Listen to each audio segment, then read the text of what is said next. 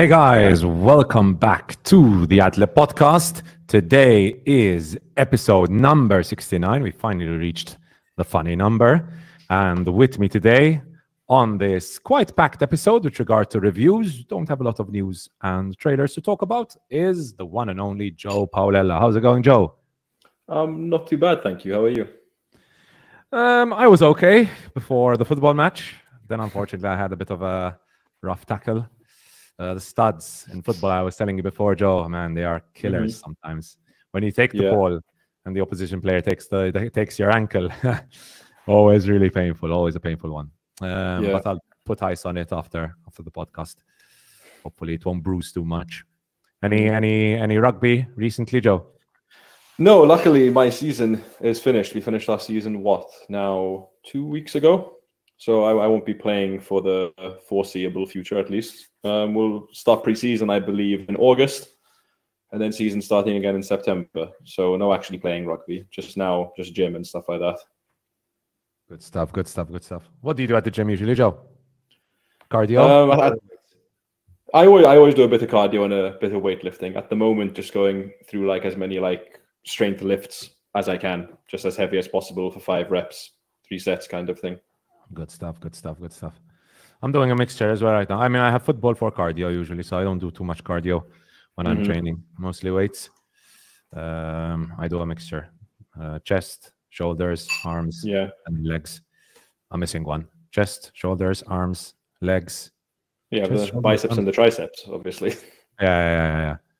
But yeah, all good. Apart from that, it's been a really busy week. To be honest with you. Oh, my camera. 1 second, because I have the box on. There we go. It's been a really busy week with regard to work, man. Work has been a killer this week. I miss when I had the student teacher taking over one of my classes. That was really good. I could post on Instagram all day, every day, and I could do as much as I wanted to. And good to have you on, Franco. How's it going, my friend? Hello, guys. It's good. How's it going? We're still in the introduction, Franco. So we're all Gucci. So what are you doing? What are you doing with Instagram during class? Why the students are forbidden to use Instagram? No, in class? when I had my student teacher taking over a class in those lessons where I was free, I could do a bit of advertising for our podcast. Unfortunately, True. Have you told them though what is the Ad Lib Podcast all about? I have not yet. Unfortunately, I haven't told my students either, because I always avoid mentioning anything dealing with. They do find it. Yes, they do find it sometimes. I hear them whispering, "Sir, sir on the podcast." I hear them whispering, and then you have the brave one who's like, "Sir, is it true you have a podcast?" The brave one always asks in class, and I'm like, and what do you say? No, and then I'm like, we have the Ad Lib Podcast. It's all about movies, all about series, all about video games. And then I tell them what we're going to talk about that week. So, for example, today, I didn't. But if they did ask me, I would have told them that we have a lot of series to talk about. I spend basically every free moment of this week watching series, to be honest with you, because a lot of new series came out. Then we have a trailer. We have a trailer for Joker Folie, Deux, which is an interesting one. I think it will lead to an interesting discussion. We have another trailer, but this time it's a game, not really a gameplay trailer. It's the story trailer for a game. We're talking about Star Wars Outlaws there, which according to Forbes, and I'm quoting Forbes here, looks shockingly bad. We'll discuss that later on. And we'll get into the whole controversy about the different editions and Ubisoft's scummy practices over there. Then we have some Cinemacon news. I'll skim through that news and I'll let you guys pick out anything that interests you, and we'll do it that way. And then we'll conclude, as we always do, with our review. So we got a review for Wicked Little Letters. Me and Franco watched that. Did you watch Wicked Little Letters, Joe? I haven't seen it yet. No, it's been out here. It was out about a month ago in the cinema over here. Yes. I never went to watch it in the cinema. I couldn't find the time when it was out. So we'll review that. I'll review the Fallout TV series. Don't know if anyone has started it here, right? Don't think anyone. I'm midway through the 4th episode. Oh, you Haven't Joe. started it Okay. yet. Okay. Well, now then we'll have a good discussion about it later on in the reviews. Joe, luckily got to watch Civil War. I'm looking forward to hearing for Alex Garland Civil War. A bit of a taste. Joe, what did you think of the movie? I have a lot to say. Let's see what the only taste I'm gonna give you. But a lot as in good stuff, bad stuff, mid stuff. No, this is the reason why I didn't even put my review up on Letterboxd yet, because I know that you two would go and read it and you'd get a little hint of what I'm thinking. Ooh, okay. Nice. No spoilers. And I had to ruminate on it a little bit as well. Good stuff. Okay. And then Franco, I know you have a couple of reviews as well. You have Sol dell'Avvenire. Sol dell'Avvenire, but I think it's called in English. It's called A Better Tomorrow. Nanni Moretti's latest, which I also sent an email. Hopefully, we'll have him on the podcast. Who knows? It would be a great thing to have. Not a great thing, a great director to have on the podcast. And Last Year of Darkness, which is a documentary, right? Yes. I'm not, to be honest, funnily enough, I'm not sure whether it is actually a documentary or not. It's a bit, I know it's moody for sure. It's very, very moody. It reminded me a lot when I lived back in Korea, and I'll tell you why later on when I explain and review it. Good stuff. So that's the plan for today. So viewers and listeners, let us know in the comment section below any of these topics I've mentioned which have piqued your interest. Let us know in the comment section below. And as we always do, we're going to start off the podcast now by talking about what we've been up to and what we've been watching. Franco.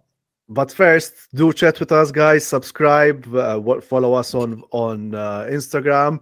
Like our posts, please. It's really important that you like our posts whenever we put up the animating thumbnails and whatnot, so that we know that you are engaging with us as well.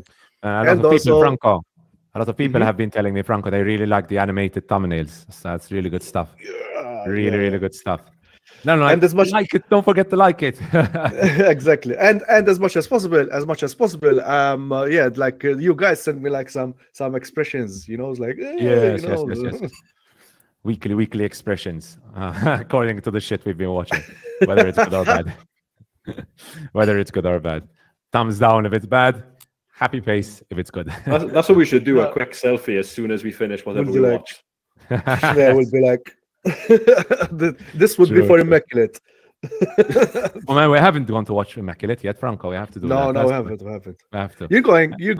Midweek, I cannot. But that's the only midweek thing. You can't. No. I think that's the only free time I'll have in the coming weeks. So the coming weekends are so busy for me. They're crazy. I have lots of stuff going on right now, like personal stuff. So it's going to be tough finding the time. Really tough finding the time. But midweek, I might slip in a couple of hours to go watch Immaculate after work. I'll try and do it that way. Hey guys, excited to enjoy 69 with you all tonight. And I'm excited, Bruce, to have you here with us in our 69 as well. You know what we should say? Like if we have our favorite erotic movie, since it is 69, if we have like a... Put me on the spot there.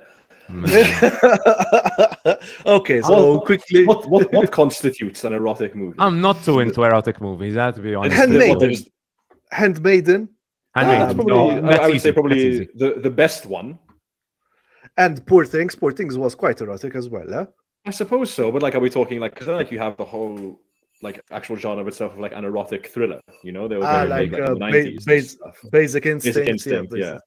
I like Basic Instinct, for example, as well. But I would always put Handmaiden because I think Handmaiden is one of the best ever made movies ever. So that's always going to be my number one. Pretty tough to beat. There's also I was going to say oh my God, what was his latest movie? Eyes Wide Shut. Yes, Bruce is right. Eyes Wide Shut is a nice. Eyes Wide Shut, yeah. Mm-hmm. Yeah. True. What was his last movie? Park Chan-wook. Park Chan-wook. With Tang Wei. No. Decision to Leave. Decision to Leave. But you call that an erotic? But it's not too much sexual stuff going on. I know there's a heavy sexual tension. The subtext is very yes. Very heavy sexual tension. Yeah. Speaking of Tang Wei, there's also Last Caution. I don't know if you've ever seen it. I've never watched Last Caution. It's been on my playlist, or my watch list for years. Never got around to watching it. And the trivia there is that apparently because of that movie, Tang Wei had to leave China. And that's why she's married with a Korean director who she's working a lot with him. Not Park Chan-wook, it's another Korean director. I was going to also suggest not Basic Instinct, erotic but so fun because it's so corny. You know it's a Verhoeven movie. And I would say I'm remembering. I think something. Let me remember it. But in the meantime, you can continue, guys. But I know it was a movie called something Blue 36, or I forgot. No, I don't know, Franco. Shall we get into it, Mela? Whilst Franco looks it up, Joe, what have you been up to this week? What have you been watching? I managed to watch Civil War, as you guys revealed, and I'll get to later in the show. In terms of series, I started Fallout, and I'm 4. I'm halfway through the 4th episode, I believe. I'm keeping up with Shogun. And so we just don't give too long to it. All I say about Shogun is it's just constantly the gift that keeps on giving. It is a show where seemingly just, and it's something I've kind of realized about the releasing weekly model, that it feels like now there are TV shows that are made to release as like binge watches, like something like Fallout, and something that's made to release weekly, like Shogun. And the main episode is every single episode in Shogun ends on such like a question of intrigue about what's going to happen next. Whereas at least so far, the first few episodes of Fallout do not. There aren't like these big burning questions of like what's going to come next, and every episode picks up exactly where the last one left off. Like if you got every episode of Fallout and you just dragged them into like a Premiere Pro project and lined them up all together, they would just flow as one like 10-hour film. I guess 7 to 8. There's a big like what. Yeah. I mean, like, I haven't seen those ones yet, but like. But at the same Shogun, time, the first episode, it was like the first episode was done, and you were like, "What the fuck?" Like, 100%. I need to get on with my TV series game because I haven't seen anything. By the way, I don't know if I can share the screen, but I found the movie that I was talking about. What's it called? I'll share it. I'm gonna share it here. So let's see. Betty Blue. It's called Betty Blue. Can you see it, guys? Yes. Yeah, I can. Yes. It's up. Yeah, Betty Blue. Quite a high rating on IMDb. A 1986 title. And it's a pretty. Even the end. The end is quite a. It's a downbeat ending, but then there's also that sweetness as well in it. That's it. By the way, guys, we have to also because we had opinions on the trailer of Speak No Evil. Speak No Evil, yeah. Fil-Fat. Oh God! I just brought it up, and I also brought up the Maxine trailer because I noticed I left those two out. The Maxine trailer. No, Maxine, we reacted already. No, we did Maxine for sure. We did Maxine. Yeah. Oh, okay. I'm gonna forget that. We did Maxine last week. Yeah. Because it popped up on my IMDb and I opened the link as well. So I Speak No Evil as well with regard to trailers. Because obviously Joe has a lot of opinions about it. No, even me. Okay. I'll get into that later on, man. And I think we're gonna be in agreement, me and Joe, on this one a lot. Anything else, Joe? You've been up to? Apart from that, no. I'm kind of now like, now that I've watched like, I guess, the big releases of the month, I'm now just waiting for challenges to come out on the 26th. But that feels like far away now. So I literally looked like at the weekend. I'm like, let me see if I can go to the cinema to watch anything. And I was just like, I can't. Franco, what about you? Like you said, I've watched Wicked Little Letters with my father. An enjoyable 1 hour 30 minutes. Was it 1 hour 30 minutes? Right. 1 hour 30 minutes. Yeah. Again, watched Nando Moretti's latest. I was halfway between like 3.5 and a 4 with that movie. Then I tell you the final rating. That it's because it's very nostalgic. And then I also saw I follow a lot. I don't know if other guys know it. Nowness. There's a social media account called Nowness, and they really like put great shorts from all over the world, like Chinese directors, Korean directors, Taiwanese directors. There's also like I think this guy was an American based in Chengdu, China, and that's how I got to know about Last Year of Darkness. Very interesting watch. Otherwise, just I have to. This is me keeping myself accountable. I have to get to start writing my horror shorts. Remember, guys, I think it's good to plug a bit Bruce's short movie challenge. It's happening in October, but October comes like this. It's called Video Nasties. Let me check if I can put up the group as well.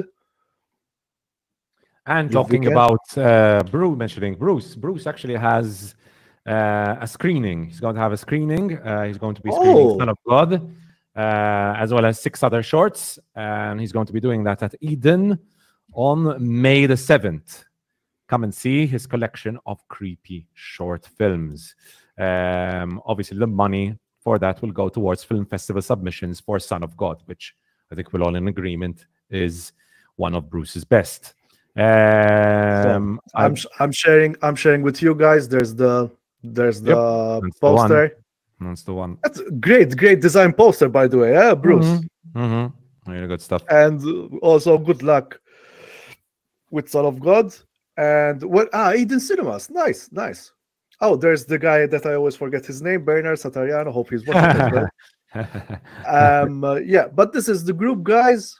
Video Nasties 2024. There's already 232 members. I think this is going to be one of the biggest Video Nasties, and I think it's a good competition as well going as well. So guys, they're building a community. Yes, there's a really it's good. Well done. I'm very happy with what Bruce is doing. Also, let's not forget Richard Starkey, that he did the April Fool's thing. And if you go down, if I'm not mistaken, there are the rules which you have to follow. Like, films must be original, premiere at our event, at the Video Nasties event. Horror genre, you can also go horror comedy, horror, psychological horror, not exceed 15 minutes, and at least be over 18. Okay? Good stuff. Anything else, Franco? No, that's it so far. I took a bit long because I'm studying a course, but that's it. I'm still reading Judith Butler, Who's Afraid of Gender. Great read. Otherwise, nothing much happening. So I've continued my X-Men kind of like rewatches. Some are rewatches, some are new watches. This was a rewatch and an unfortunate rewatch because the next movie on my list, you might be guessing, is X-Men Origins Wolverine, and the movie that almost completely ruined the X-Men films. I mean, what is there to say about it, right? It's a horror. It's a horror film. It's good for if it was a short, it would be good for Bruce's competition because it's a true horror on what not to do. Is it horror or comedy? I think it's because it's a mixture of both. I actually have a funny story about X-Men Origins Wolverine. Okay, go ahead, Joe. I believe the statute of limitations is gone on this because this was back in the day when I first discovered how to download films.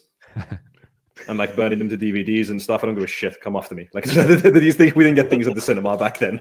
No one cares. No one cares about you burning. They're probably happy that you watched it that way. But I remember like freaking out because like a week after X-Men Origins Wolverine came out at the cinemas, like I found a download for it. And back then you didn't have like things that would give away what the quality was. It was just X-Men Origins Wolverine. And I downloaded it, but I downloaded it like at the time thinking, God, like what was the release date on, like what year did it release? X-Men Origins Wolverine. Let's see how old I was. Let me check really quickly. 2006, 2007. 2009. 2009. Ooh, okay. 2009. I was, what, 15 when this happened? But I was already like a little bit like, there's bullshit on the internet that you can download. It could be a virus, something like that. But I downloaded it in like good faith. Opened it and like watched the first like 3 minutes or something. I'm like, this is actually X-Men Origins Wolverine. Like, this is the movie. Like, holy shit, I can't believe this has happened. So anyway, I burnt it to a DVD, all excited to watch it. And this was a big thing across, like, a lot of people on the internet have discovered this version of this film. This copy that went out early was like the like CGI inclusive version of the film. So like when there are moments in the film where like they're jumping, you can see the wires that they're attached to, which are lifting them up. Or there's a moment where Wolverine gets hit by a car, and that's obviously done in all CGI. But it's basically there's this big silver outline of a truck, and then like a green like ragdoll that hits it. I remember watching this film, just being like, "What the fuck?" What about the claws, Joe? The claws would come out, and they'd just be like these like big like green things like on his hands. And I remember I watched the entire movie like that because like back then I was 15, I didn't really give a shit. But yeah, apparently that's how like it's a legendary like relic of the internet that people that tried to illegally download X-Men Origins Wolverine at the time ended up getting the version where they hadn't finished the CGI yet. Joe, the CGI is so bad in this film that probably you watched a better version than the one I watched. Could be because like looking back, it was hilarious. Not the one, not the CGI and the claws when he's in the bathroom and he's like, and he's oh my god, the spark effect is like. Oh, the worst CGI I've ever watched in my life. Corridor Crew really made fun of that. I need to watch it now. Speaking of Corridor Crew, the Wonder Woman 1984 one. Oh, they Lord. really but 1984 they had issues. It was COVID. It was like that was peak COVID when they were producing that. They were doing that shit at home. No. I understand why they messed up with 1984. Listen, we saw. If you've got a high-end editing machine, you can make that kind of but quality stuff at home. Yes. I understand why they messed up with that. No, but we have the benchmark of Godzilla -1. That the director is the VFX editor, and there wasn't just the thing about COVID. There was also like too many teams working on the VFX. One working on one scene, one working on the other. No, so it wasn't just COVID thing. I mean, that's understandable, but even it does. Speaking of Star Wars, it doesn't bode well that there's Patty Jenkins. Unfortunately, I don't know why it's not Catherine Bigelow doing something. The issue, Franco, I think the Catherine issue Bigelow for some reason just can't make a film at the moment. That's true. That's true. True. Why? She hasn't had a film since Detroit. Yeah, I haven't seen that, and I think she was never the most like prolific filmmaker in the terms of like she would make something every couple of years, but like I haven't heard any kind of whisper of her doing anything since. Which is a shame. I like Catherine Bigelow movies a lot. On Jenkins, I don't know how you are with the first Wonder Woman. I quite enjoyed it. I watched it in the cinema. It was a fun watch. The first Wonder Woman was enjoyable, except for the moment where my last 30 minutes, of course, but we forget exactly. That's David Toole is movies now. David Toole is doing ADR, then you will die. You will die. That's it. But we forget that part. Minus that part, I think it was a good movie. To the point where they were in the trenches and attacking those fight scenes. Oh, no, the No Man's Land scene is for me one of the best scenes in a superhero film. And it has one of the best like theme songs for a superhero. Yes. Yeah, that's great stuff. That's really good stuff. But the issue, I think, and I saw a list of films that she directed and a list of films that she wrote and directed. When she writes, the film is generally poorly received. When she's just the one directing it, generally you'll notice that the films are of higher quality. And for example, she took full creative control of 1984, and we know how that went. So I think that might be the issue. She's a good director, not a very good writer, though. When she had full creative control of Wonder Woman. So that was she did Monster. Il-Lallu. Yeah, it's the thing she's most renowned for, Monster. Istra, that's a real good movie. A great Charlize Theron performance there. So recently I watched Monster. I don't know if you guys watched. You're talking about Monster, the Hirokazu Monster. No, I haven't seen it yet. Oh, you need to watch that, guys. That was one of the best movies that I've watched this year.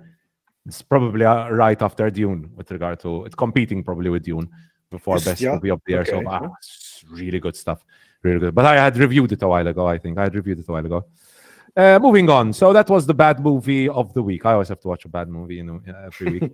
But then I watched some good stuff. I watched some good classics. I watched Suspiria, Dario Argento, fantastic stuff.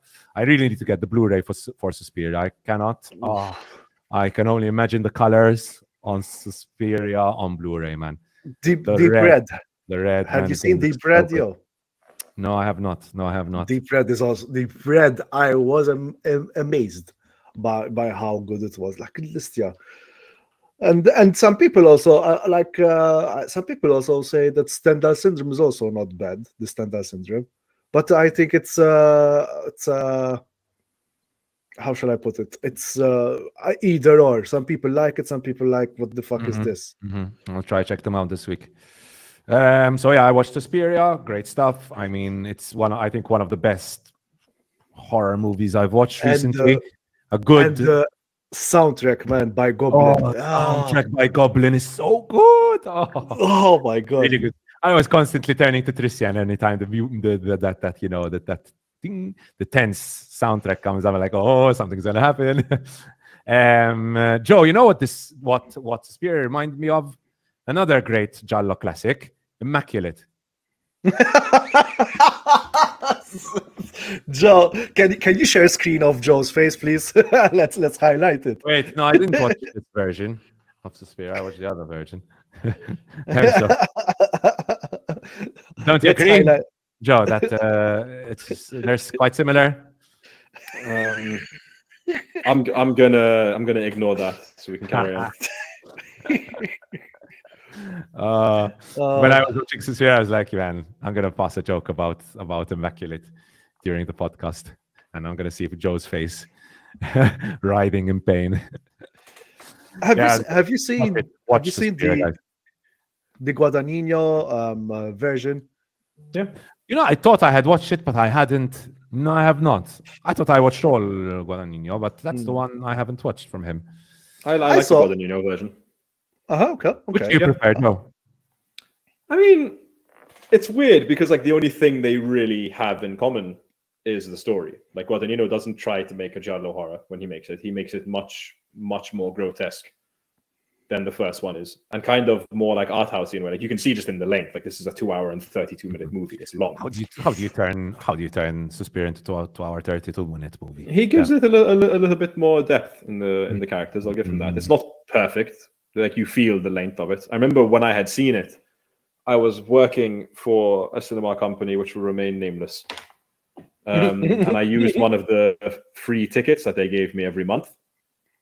And of course, Suspiria, I was the only person in the theater. Granted, it was a late showing, like it was like 9 p.m. or something. But I remember leaving because, 9 p.m. showing. By the time the film starts, it's 9:30. A 2.5 hour film. It's basically midnight at that point. But I remember leaving. There was like no cinema attendant when I was walking out, and like just all the lights were off in the building. I was like, oh, this is nice. I could just like stay here all night and no one would have known. Good stuff. So yeah, that's Suspiria. And then I watched Wicked Little Letters. We'll review later on. I watched The Birds as well. I had a good rewatch of The Birds with my family. Watched it on Sunday after my birthday meal. Great stuff. Another great horror, amazing tension. I mean, you are after all watching the master of suspense.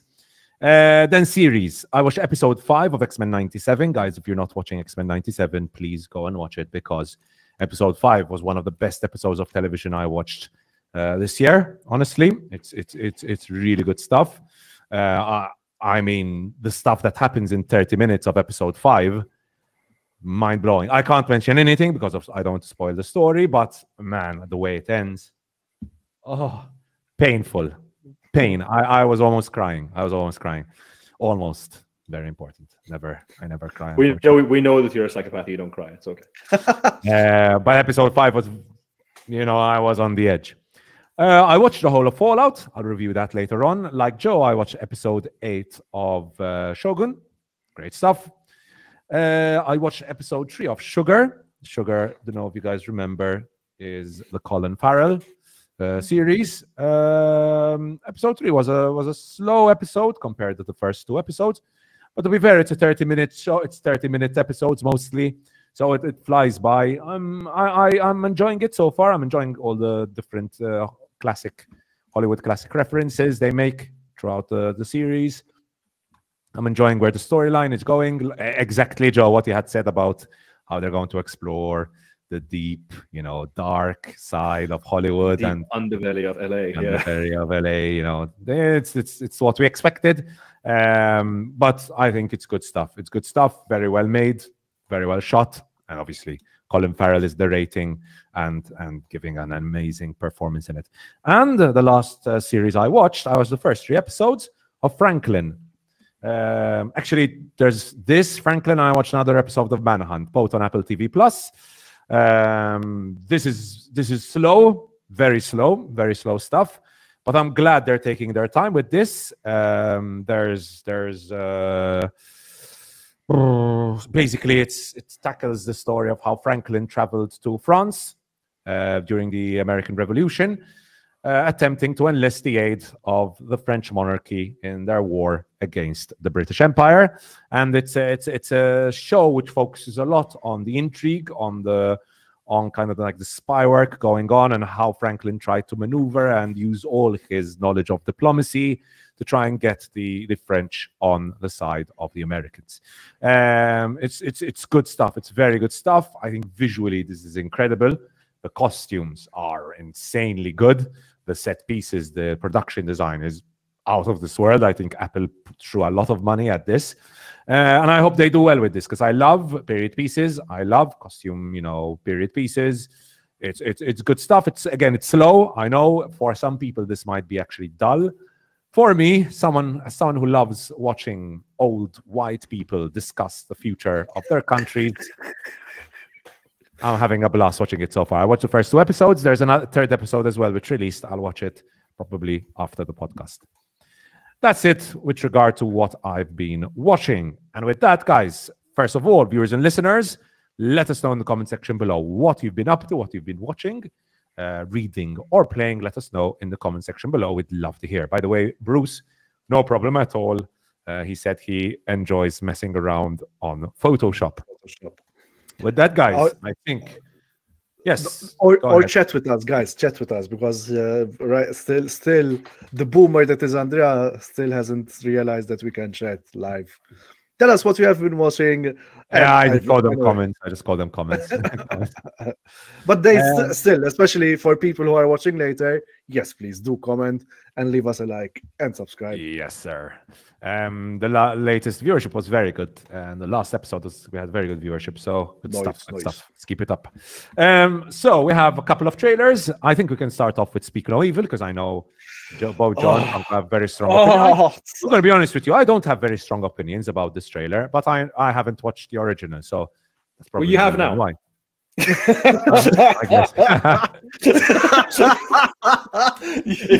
you watch the trailer, be prepared for no surprises. Exactly. So first of all, viewers and listeners, do not watch this trailer. No. Just hear us talk about it. We won't spoil anything for you, but do not watch the trailer. So James McAvoy faces a family trip from hell in Speak No Evil trailer, the remake of the 2022 Danish psychological horror film. Hits theaters in September. Why is it even sold as James McAvoy faces the hell? No, it's not James McAvoy. No, it's Scoot McNairy who's the one facing hell. They are fucking this movie all over the place. This is Collider. I haven't watched it. I don't know. I just find Collider convenient for trailer commentary. So Blumhouse is taking... Oh, this is Blumhouse. Oh, okay. Taking viewers on a nightmarish vacation. With the first trailer for the English remake of the 2022 Danish horror film Speak No Evil, unveiled during Universal's panel at CinemaCon. Footage introduces James McAvoy and Mackenzie Davis into an initially mundane setting, a family trip with new friends, before twisting it into a psychological terror where kindness becomes questionable and nobody is as they initially seem. Is this These people did not watch the trailer. No, this is written by ChatGPT. Yeah, they did not, to pair James McAvoy and Mackenzie Davis with this, they did not watch the trailer. I'm angrier than I thought I would be at this. Go ahead, Joe. Go ahead. If you listened back over the last year, when I saw Speak No Evil, I believe, last year, and we did our best of the year, it made my top 5. I really, really, really liked that film. And it's a weird thing to say that I really liked that film, because as Franco will know as well, it's probably a strange thing to like a film like that. But I really, really liked how shocking it was, how risky it was, the way it put this kind of really awkward, like really tense comedy in it as well. It was so Danish in the way that they did. I love when the Danish come out with a film like this, because they seem to be white people doing really unique things with the medium when they do stuff. And white people at the moment, we're not, especially in Hollywood, we're not doing a lot of unique things with the medium. But then they announced maybe a month after the original film got an actual wide release. They're like, yeah, Blumhouse come in and they're like, yeah, we're going to take another really beloved indie horror film and we're gonna remake it, guys. And guess what? It's coming in the next year. We're going to make this really quickly with not a lot of effort. We're going to put big names in it, like James McAvoy and Scoot McNairy and Mackenzie Davis. And I'm just, why? This was like when The Guilty came out in 2018. Yeah, and the Danish one was jaw-droppingly phenomenal of an exercise of how you do a one-character, one-location thriller and make it interesting. And then Hollywood's like, nope, Antoine Fuqua and Jake Gyllenhaal. And it's going to be really bland and nowhere near as good as the original. And they're doing this again. And again, if you have had the displeasure of watching this trailer, it gives away absolutely everything. Everything. This looks like basically copy paste of the original with none of the charm, because there is charm in the original, or the wit, or the grotesqueness of the original. If you've seen this trailer, don't bother. Maybe go watch the original, because I still think there's a lot that merits a watch of that film. But this is just so soulless. And it's just so cheap in a way. And Blumhouse, a lot of people love them. I really liked them when they first came on the scene, because they were like, yes, we like making horror movies and we want to get horror movies out to a much bigger audience. But now they're putting shit like this all the time. And they're doing it again. I messaged you guys midweek. It was another one that came up at CinemaCon. They're like, we're going to remake The Blair Witch again. Another one. Running the show, and I'm assuming Jason Blum has a lot to do with it since it is his studio, but whoever the bigwigs are at Blumhouse, they don't understand how horror is a really good genre for capturing a moment in time. The reason why Speak No Evil did so well at the festival it premiered at, I think it was Sundance, but I could be wrong. The reason it did so well is because people didn't expect to see something that shocking, and they did. And what the original Blair Witch had in 1999, as we would say, the lightning in a bottle that it had, is that when that film came out, people didn't know whether it was real or a film because of the way it was made. No one had ever done a VHS found footage film like that before, at least for American audiences. No one had seen it. So people would come out to this film and they were like, shit, was that real? And the whole marketing campaign was sublime with the missing posters or if you see this person kind of thing. They captured that was a moment in time that we will never experience again. And you can't get that with another Blair Witch film. Look at this photo. Where is James McAvoy and Mackenzie Davis? It's Scoot McNairy and Mackenzie Davis. It is so spelled out, man. It is so spelled out. Even the other photo with him like this. Because like Joe said, now obviously I was not as sold as Joe is, but I can still do appreciate that it's far superior than what I've seen from the trailer. What I've seen from the trailer is a fucking American dumbing down of a really great concept. Yeah. And to have one of the major twists being given in the trailer is, I don't know who took care of the trailer, but it is unimaginable. It's also, I don't think it works with Americans in this case, because one of the things that the original film kind of comments on is this extremely, like, I would call it a very European politeness of, like, no matter like how kind of awkward things get, you still kind of hold it together just out of being polite to like smooth things over. Now, my experience of a lot of Americans, just from what I see on the internet, this is not a judgment of Americans in any way, is that if things got a little bit sinister or strange, a lot of Americans would be like, hold the fuck up, what's going on here, kind of thing. They don't have that same kind of Europeanness that we have, where we'll be like, this is very weird, but if I just keep quiet and continue being polite, it'll be over very soon. And that's what the first one was a really good commentary on. So I just don't think this works as a whole. Okay, Franco, anything you want to add? No, or at least transpose it in America itself. You know, like yeah. I mean, I don't know. Again, last time I told you about Let the Right One In and Let Me In. Yeah, they're both great movies, and it's like, yeah, of course they're a remake, but Let Me In it transposed it into America, and it still works as a, you could see them as kind of an interpretation of one source material. This is like a copy paste, put it back in Europe. I mean, that's what I mean. A remake or a readaptation. That's what it should be. You should take the best things of something, but put your own spin onto them. Like, I mean, the best directors who adapt things normally are the ones that take the best of the source material, but they make it their own. It's why something like The Shining is so revered. It's not as well known as a film, but what Alex Garland did with Annihilation. He took the skeleton of the Annihilation novel, but he changed so much stuff from the book. The spirit is there, is still there. That cosmic horror. Yes, completely. But the ending of Annihilation compared to the ending of the book, they're completely different. Yes. But even the author has appreciated what Alex Garland did, because he's like, it's what an adaptation should be. He took my original ideas and my skeleton, paid homage to them, but then did his own thing. Yeah, that's the stamp of, like, it sounds really, really wanky to say this, but that's a stamp of an artist that they do that, you know? Okie dokies. Yep. So I'm guessing you guys won't be going to watch Evil. You couldn't pay me to watch it. And again, please avoid the trailer if you don't want to spoil the movie. Yes. If you haven't seen the trailer by some kind of miracle because it's been everywhere, go and watch the original. Yes, please. Yes, definitely. And moving on now to another trailer. I'm curious to hear your guys' thoughts about this one. And now I'm talking about the first Joker Folie, Deux trailer, which has had some mixed reactions, some very positive reactions and some very negative reactions as well. Following Joker's successful release, successful, 1 billion, over 1 billion.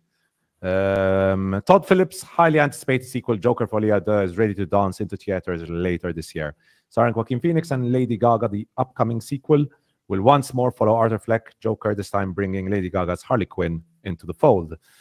Audiences finally got a look at the first trailer for Joker Folie, Deux ahead of its October 4th release in theaters. Franco, I'm going to start off with you. What do you think about the trailer for Joker Folie, Deux and the direction that Todd Phillips is taking Joker? So I'm neither here nor there. I still haven't seen the first Joker, the Todd Phillips Joker. What I can say, it looks fantastically filmed. I mean, the colors and the cinematography, I think Joe would agree also on this one, that it looks fantastic. 100%. The first one did too. Yes, 100%. But I'm neither here nor there. Like, most probably, yes, Joe, like, again, I cannot comment as such because I haven't watched the first one.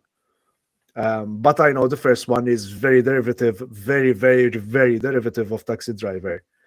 This one, I don't know where he's going to take it. Will it work? Will it not work? What kind of commentary he's going to make, and and I don't know how subtle zero subtlety. I'm crazy. I'm pointing a gun at my head. I'm crazy. That's the subtlety in a Todd Phillips movie. I mean, I mean, not a lot of subtlety, right? None. I don't know. And what was it? What was it that why was there mixed reactions because of Lady Gaga, or what is it? Let me hear Joe's thoughts first, and then we'll get into like the mixed reactions about it. Joe, what do you think about the trailer? I'll start off by saying the original Joker film. I liked when it first came up as an idea of an R-rated Joker, which stands alone from any of the DC properties, because I mean, he, in my opinion, one of the best villains ever written. The Joker, he's the complete antithesis to the hero that he takes on in the Batman. But I was trepidatious when like someone like Todd Phillips came in, mainly because he'd only done like comedies before. But I did like the first Joker film. I thought Phoenix was a very good choice. But then it came back to the Todd Phillips of it all. Like the first Joker, it's really weird, and it's like a lot of what I'm about to say is going to sound very like cinephile and judgmental, and it's not meant to, but it's also meant to a little bit at the same time. Because, guys, we can be honest, the three of us here, we love films. We don't go to watch a film purely for entertainment. We like to see it from an artistic standpoint and the merits that it gets from that. So we have, just by that nature, because of the way like we study, for lack of a better term, we have a deeper understanding of certain things and a deeper back catalog than most people do, who tend to watch these things just for entertainment. The first Joker and even this trailer seem to be doing a lot for people who are casuals, and they're really admiring. And it's good that to say this is good that they're admiring like certain shots and camera techniques from these things. But I saw a post on Twitter which completely encapsulated everything which I wanted to say about this Joker 2 trailer. Everyone's going on about that shot in the trailer of where he's behind the glass and they draw the smiley face and then the camera pans and it lines up perfectly with him. I've ever seen. Yes. There are people losing their minds, being like, "Holy shit! How did they think of this?" But someone retweeted someone's tweet of someone saying this is the best shot ever, and they retweeted it saying like, "Bro, please let me suggest you some really good films. I promise, if you like this shot, you will like movies." And that is exactly how I feel. Like Joker, and now even Joker Folie, Deux, they kind of feel like baby's first art house, or like baby's first like real film. Because you say like how derivative like the first Joker was of not just Taxi Driver, but also the king of comedy. You didn't pull from one great Martin Scorsese film. You pulled from two great Martin Scorsese films, and you put them together. And that's not always a bad thing. It's not always a bad thing. Joe, because I had posted on one of those Twitter posts where they said like this is one of the best shots I've ever seen in a trailer. No. And I posted one of, I think, probably the most famous Letterboxd review ever made, which is the one on Joker, which is a 1-star review for Joker. And the review is, if you've never swam in the ocean, then of course a pool seems deep. Yes. Yes. And that's my favorite review. Yes. That was my exact reaction to Joker. I'm like, it's well made and the performance is good. The script sucks. The script for Joker really sucks, guys. But I can ignore that because, again, it's really well made, good lead, good concept. You had good ideas in there. It's extremely well shot. The soundtrack is incredible, right? It has very good things. But then getting back to the Todd Phillips of it all, he is the most unsubtle director I have ever seen. And you don't just need to look at Joker, and probably now Joker Folie Deux with that shot of the fucking lipstick on the glass, because that's so unsubtle. Because we already know he's the Joker. It's stupid. Anyway, if you look back at his previous films, all the way from a film like, have you guys seen Old School? No, but I know which one. Old School was a comedy from the early 2000s. It's like a kind of like big bro frat house comedy, extremely unsubtle. Guys, the Hangover movies are so unsubtle with everything to do. They are all this gross out, larger than life comedies. And I like the first Hangover. If you look at his movie Due Date, also extremely unsubtle. The guy doesn't do subtlety. And again, not necessarily a bad thing, but I like a bit of like subtlety in my film. And when you are coming across as I'm going to make something really serious, and Joker takes itself so seriously, you kind of want a little bit of subtlety. Like in Joker, there's literally a scene where the character shouts out the entire like message of what the film is trying to say. literally shouts it out.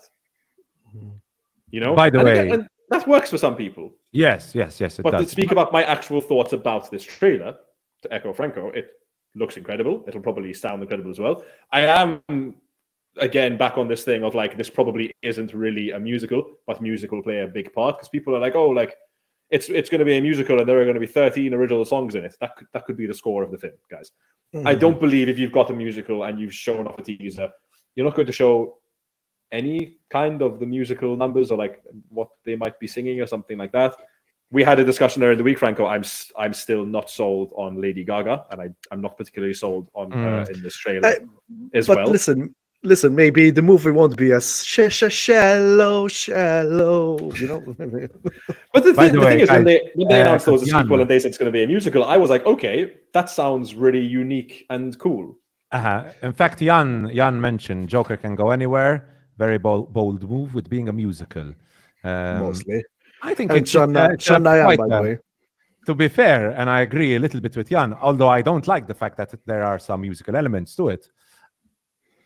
The way I'm imagining it, because it could go completely left field and completely surprise me. But I think it's a very brave decision to come out and say that there are going to be strong musical elements in your film after how successful the first Joker was. Well, because I'm it's assuming... it's not even that they said strong musical elements. Todd Phillips said this is a musical. Right now, it does not look like that. I think it's going to be a musical. It's a musical. He said it's a musical. Yes. I thought they just said it's just, strong musical elements. What I think there's going to be. I think music is going to play thematically a very big part. I do not think it's going to be a song and dance musical, which I'm actually disappointed by. I heard some comments about it that said that Harley Quinn and Joker find kind of like they feel calm and they build their relationship based on music. So when she's singing, I imagine there's a scene in the first Joker where he's in the bathroom and he does that like dance by himself and the music is swirling. I imagine there's going to be a lot more of that. Yeah, exactly.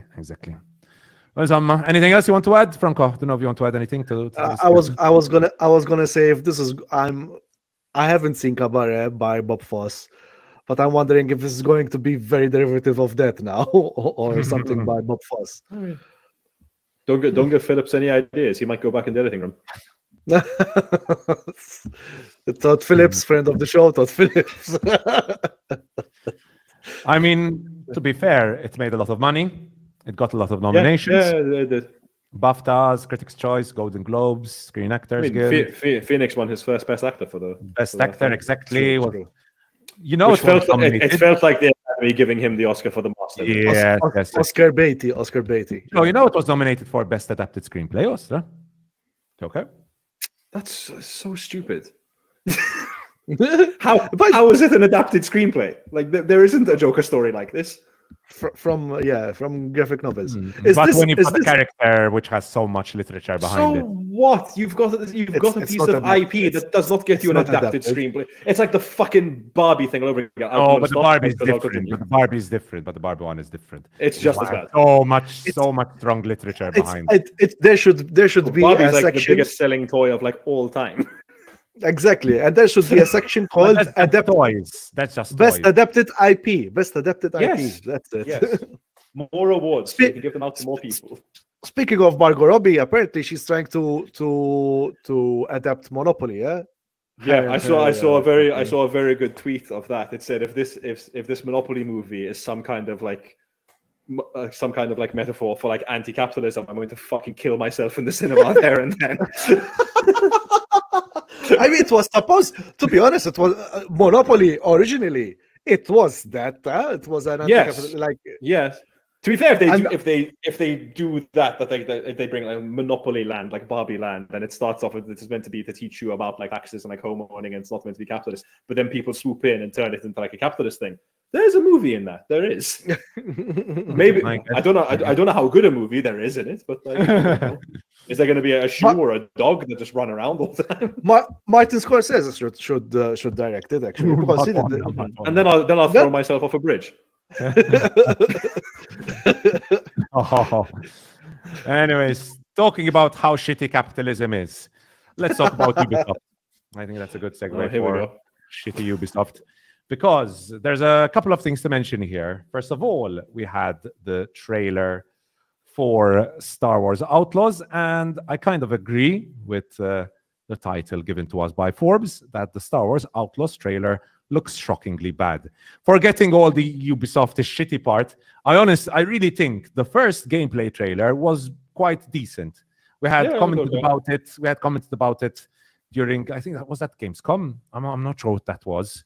Or the Games Award. No, I think that was the Games Award where they showcased the game, the first gameplay trailer. It looked fun. The whole concept of open world seemed interesting, although we know an Ubisoft open world game is going to burn you out after a few hours because of all the fucking shit that comes up on screen. But anyway, I mean, it's not Elden Ring, right? But so I was interested in this, and this is one of the games I was looking forward to getting this year. But then I saw the story trailer, and holy shit, it feels like a game from 10 years ago. Like some of the animation, some of the movement from the characters just looked completely off. And this is exactly what the Forbes guy said. Something's very off about the first trailer for Ubisoft's upcoming Star Wars Outlaws.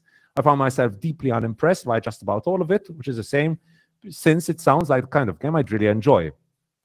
Guys, don't know if you've watched the trailer for Star Wars. I haven't seen the latest trailer because I haven't really been excited for it, to be honest. I saw all the stuff about all the different versions of the game, and I was like, this feels like something which they just want people to spend a load of money on first, and then not really back it up as Ubisoft do in their very typical fashion. So, yeah, Franco, I think you're muted. I believe he muted himself.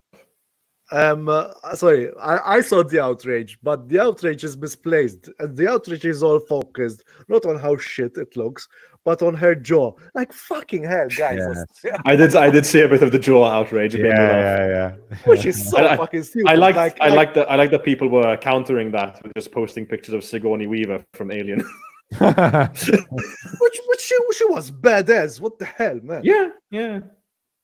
The issue is, I think I saw some posts on Twitter where they're like, the original actress for the character's name is Humberly Gonzalez. She's stunning. I saw a photo of her. She's really good looking. And everyone was saying, why did they turn the stunning actress into a character who looks almost like a man? I mean, it's an outlaw. It's an outlaw. I don't think models will be, fighting against the Hutt. And let's be honest, they're outlaws, right? What's her name? What's her name of Love Lies Bleeding? Rose something. Speaking of Star Wars, because she was also Rose Star Glass. Wars. No, not Rose Glass. Rose Glass is the director of Love Lies Bleeding. Oh yeah, Katie something. KTO something. Yeah, she was in Andor for a little bit. Could be, yes, could be. What's her name again? Katie O'Brien. Katie O'Brien. Katie O'Brien looks fucking hot. I'm sorry. I mean, for me at least. She has very strong jawline. Very strong jawline. But still hot. I mean, I don't mind it. It's a character in a video game. Who gives a shit? Exactly, man. This is like again. It's not a real person who's trying to take you to bed. Like, you're gonna be controlling them with a controller. Look at this, guys. This is another thing that the Forbes article focuses on. There's been a massive downgrade in the graphics as well. This is the original trailer.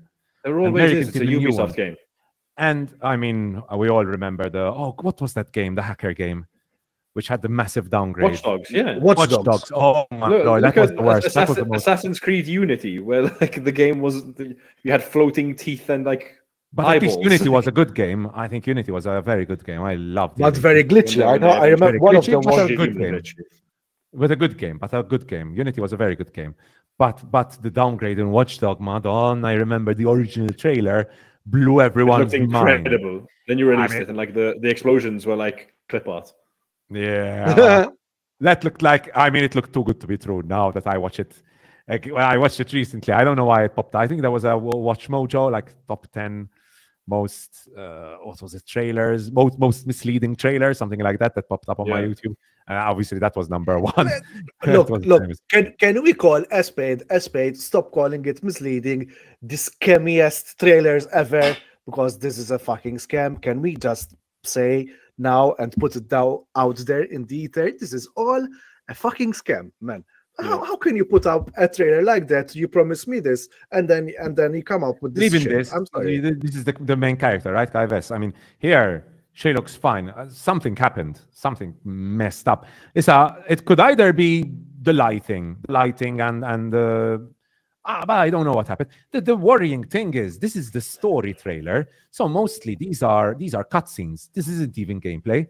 These are cutscenes, and if the cutscenes look this bad, God only knows the gameplay, how bad that's going to look. Because generally it's the cutscenes which look amazing, right? Almost photorealistic. And then you understand the gameplay can't be completely photorealistic. Yeah, but then again, what's of Carl? What's his name? Carl says, you know him, Joe. Carl Cestus. Carl Kestis. Carl Kestis, yeah. That game is EA or Ubisoft? EA. I mean, I'm sorry, but that looks very, very, very decent. No. Yeah, but you've got it's the thing is that game is published by EA, but it's developed by Respawn, who are actually a very, very good developer. Respawn are very. So it can be with the developers as well. I mean, Ubisoft they develop most of their own games. Like they took the team that did the Division for this game. Oh boy! And they made them make this, and it does not look good. Oh boy! I mean, these look fine. I think this and this look fine. Yeah, but like that's a creature that doesn't exist, and it's a robot. Yes, that doesn't look fine. We have no reference for them in real life. Yeah, and I completely agree with what he said here, because I was looking at it. Everything feels cheaper in the story trailer than in the EI. Andrea is out. Most probably he got banned by Ubisoft. For shitting on Ubisoft. We'll wait for him a bit. He's still trolling. I know. I don't think he's Andrea. You're not on. So wait, please. This is more than misleading. This is pure utmost scam. Even with Star Wars, there was another Star Wars. So bad. I forgot which one was it. It's not been good for Star Wars recently. Ever since this really small indie company bought the rights to them, I think their name is Disney. It hasn't been good for Star Wars. But tell us, guys. I think that's all. That's all as far as news goes, right? I believe so. I think it might be. So in the meantime, while Andrea tries to fix his technical errors, boomers don't know anything about technology. We find it really funny that you call him a boomer, but you are older than him. I am the boomer. Yes, this morning I was roasted mercilessly by my colleagues because of my age, and I still have no kids. But yeah, guys, I'm an eligible bachelor. Such a Maltese thing, man. That's so Maltese. Oh, you're this age. You should definitely have a wife and kids by now. No, but then I tell them, you know why I look younger? Because I don't have a wife and kids. Yeah. Do you know why? If I want to, I can leave this job and get a job on the other side of the world because I don't have any other commitments. That's why. Anyway, guys, we're not shitting on people who are committed and have families. No. At the end of the day, whatever floats your boat. Exactly. So I think it's time to do some reviews, right? I think so, because I'm pushing the amount of time I actually have here. Hour. Hello, Andreas back again. Just in time for the reviews. Good stuff. Good stuff. All right, we're back. So I was just going to get into. Yeah, Joe, don't tell Andrea what we're telling about him behind his back. That's all. You're calling me a boomer. I heard you. Shit. Well, no, I defended you. Thank you, Joe. I appreciate you. I appreciate you, Joe. I was scared to refresh because it's going to cancel the stream, but thankfully it didn't. So just to mention it, because time is what it is. This is just to have a look at how scummy Ubisoft is with regard to its different editions. There's the original $70 version, which is the standard edition. Then there is the Gold Edition, including 2 upcoming story pack DLCs, and that is at $109, basically $110. That's the Gold Edition. And then there is the Ultimate Edition, including a mission, a Jabba the Hutt mission. So Ubisoft are actually leaving out a mission from the standard edition only if you pay how much more? 70, 80, 90, 100, 110, 20, 30, $60 more. A whole game more, basically. Exactly. By which basically you can buy Helldivers, and you can buy, oh, I don't know, what was that game I was playing? You can buy Helldivers, Dragon's Dogma, and still have change to get a pizza. Like. Yep, and Last Epoch. Helldivers and Last Epoch, basically. You know what's the worst thing I'm seeing about this? At the end of the Ultimate Edition, those words in brackets, the digital only. Because developers make collector's editions, but they're usually these like big boxes, and they come like with a steel book, and they come with not a digital art book, but an actual with art the massive book, statue. Exactly. But if you have a collector's edition for the collectors out there that like this shit, that's fair enough. But the fact that this is all digital is bullshit. And assuming you're making a season pass that people want to play your single player game longer than the actual what is actually just on the disc is a ridiculous ask. Andre, I'm sure you remember the days where if you pre-ordered a game, you got some nice free shit and you got like a £10 discount as well. Yep, exactly. It used to be cheaper. Yeah, it used to be cheaper. I don't get why way it's cheaper. Even more expensive. You'd save yourself money, and they'd give you some free stuff. They'd give you like a couple free skins or something. Yep, but wait. Now you can play 3 days earlier than the peasants. You can play before the day one patch fixes all the issues in the game that is never going to be released. Oh no, you can go into the game and have everything glitch the fuck out, and the game's completely messed up. And then after 3 days, the game will be fixed, or well, it's a Ubisoft game, so it'll never be truly fixed, but kind of playable. And then the peasants who only paid $70 can come in and play the kind of fixed game. All right? Oh, it's a mess. It's a complete mess. And I wish people were more angry about this rather than K versus Face, because that's most of the outrage that I saw. No, and how dare they give a woman a jawline? Season pass in a single player open world game. And this is really pissing me off, man. 2 additional narrative expansions that will release after launch, as well as the exclusive Jabba's Gambit mission day 1. It's safe to say Jabba the Hutt, who appears in the story trailer, as far as I know, probably won't be in the actual main game unless you buy this extra mission. Unless you buy $40 more or $60 more. Which is crazy. Crazy will live a world like this. The digital only sounds very NFT like. It's like, look, I have a JPG of artwork. You know what's even better about digital only? Eventually they could lose the distributing rights to it in your territory, and they just take it away from you. Or like the crew. Did you hear what happened to the crew, guys? All the servers were removed. So now literally there are no servers to play the game. Yeah. And people want at least with a single player game, it's not dependent on servers, at least. Yeah, exactly. But it is what it is. We hate Ubisoft, and Ubisoft hates us. No, look. If you pay $129 for this shit, you should hate yourself. Yeah. If you buy this for $130 and fucking complain about how shit it is, it's your fucking fault. Okay, there's nothing most to say, and don't go with all this. Okay, let's jawline. No, fuck you. You buy $130 worth of this shit. You deserve it. Anyways, moving on. So, gonna skim really quickly through this. Cinemacon. We had Cinemacon this past week, and lots of new stuff were showcased. Obviously, the whole Joker thing we've watched. Other exciting stuff, new footage for Furiosa, Mad Max Saga, Beetlejuice, more footage for that. Mickey 17 trailer showcased. And now I don't know what this, it definitely exists because there's a trailer. And apparently in the original source, there's Mickey, it's Mickey 7, right? And Mickey 17. He dies 7 times. But Bong Joon-ho has changed the title to Mickey 17 because he kills Pattinson's character 10 more times than in the book, which is apparently how it works.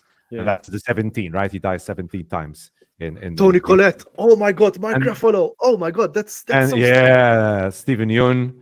Really good stuff. Really good stuff. And I heard the comment. This comment made the rounds. I love this comment. He chose Pattinson because he has a crazy thing in his eyes. I love that comment. I completely agree. That Pattinson that has this crazy thing in his eyes. And I think this is a match made in heaven, to be honest. It's going to be released in theaters January 31st, 2025. The dumbest release date on planet Earth. Oh God, it's a January film. Oh no. Hey, I'm a January baby. Stop roasting me, okay? No, but like the month of January is just the worst time to release. Dumping ground. No one wants to go to the cinema when they've just had Christmas and they've spent all that money at Christmas time, and they don't want to go to the cinema because they're trying to get back in shape from eating loads of food at Christmas time. So they go to the cinema, they eat sweets, they eat popcorn, and no one wants to go. Yep. At least it's my birthday present anyway. I mean, yeah, fair enough. More footage for Horizon, an American saga. I heard some people talking about it. Actually said the cinematography for this is incredible. Like, this is directed by Kevin Costner, and they said the footage for it was really stunning. I heard a lot of people also say that it looks like an Amazon Prime TV show. Really? Yeah. I watched a couple of videos from people who are on in Cinemacon, and they were very positive about it. Yeah. They said I've heard mixed things. Okay, interesting. Where did you hear the comments, Joe? I heard specifically on the Big Picture podcast from Sean Fantasy, who was in attendance at CinemaCon. All right, I heard John Campia, and there were some of the other guys on his podcast commenting about it. But he tends to be quite positive about most things, so it could be the thing. And a new M. Night Shyamalan film, Trap. Apparently, don't watch the trailer for this one when it comes out. Okay. From what I've heard. Apparently, it spoils the hook of the film a little bit. Oh shit! Okay. Again, coming from Sean Fantasy at the Big Picture podcast. Okay. And there's also Saleka has also done a movie as well. His daughter, no? Yes. Cunning. Yeah, I keep seeing the trailer at the cinema. The Watched, I think it is. Something watch. The Watchers, The Watched, something like that. Yeah, you're going to add something, Franco? No. Just trying to find out what's the name of Dinapo movie, basically. Watchers. Okay. That's okay. Yes, so that's day one. Anything? I don't know if there's anything that interests you there, guys, or we can move on. We can move on. So day two, I find some shots from there. Just more. They're doing Strangers. Chapter 1 during the Lionsgate presentation. Because obviously we needed a prequel to that film. But you'd be surprised. It's got a cult following, yes. Yes, but it doesn't mean we need a prequel. We said we didn't need a prequel of First Omen, but it was a very decent. We didn't. But I had a good time watching. I'm glad they released it because I had a really good time at the cinema watching that. The more time that passes, the more I fucking hate that final 10 minutes. But those 10 minutes don't exist. That's it. They do. No, Unless Fox come out and they go, look, we're sorry, that was way too obvious. We're going to cut that last 10 minutes out of the film altogether. We're going to end it on the shot of her face. Until that happens, I will die on this hill. On the topic of Shyamalan, The Village is one of the most underrated films ever, according to Bruce. I have to rewatch that, to be honest. That's been a long time. I'm going to invoke the Fifth Amendment and keep my mouth shut. I watched it, I think, in the cinema when it came out, and I have no memory of it, but I do remember the outrage when it came out. Like, the hate that movie got was insane. I will agree that it is wrongly so hated. Overhated. I think it is just fine. I mean, compared to the listen, gun to my head, if I had to choose between The Village and The Happening. Gone to my head. If you make me choose between Immaculate and The Happening, I'm choosing Immaculate. One of the best Giallo movies come out recently. Man, Aziz Ansari here on stage. What else do we have? More Halverion. Eli Roth? Huh? Okay. Probably for Madonna. What's Borderlands movie? Borderlands, yeah. Guys, speaking of Henry Cavill, I saw a photo of Cronenweth. What's his name? The new Superman. Dave Cronenweth. Cronenweth. Oh my God, Dave Cronenweth with a beard looks exactly like Henry Cavill.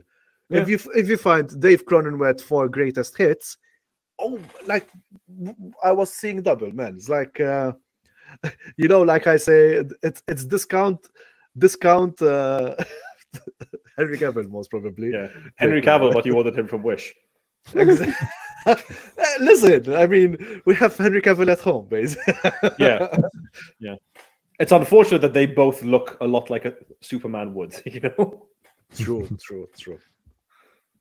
Anyways, moving on. Other stuff we got to see.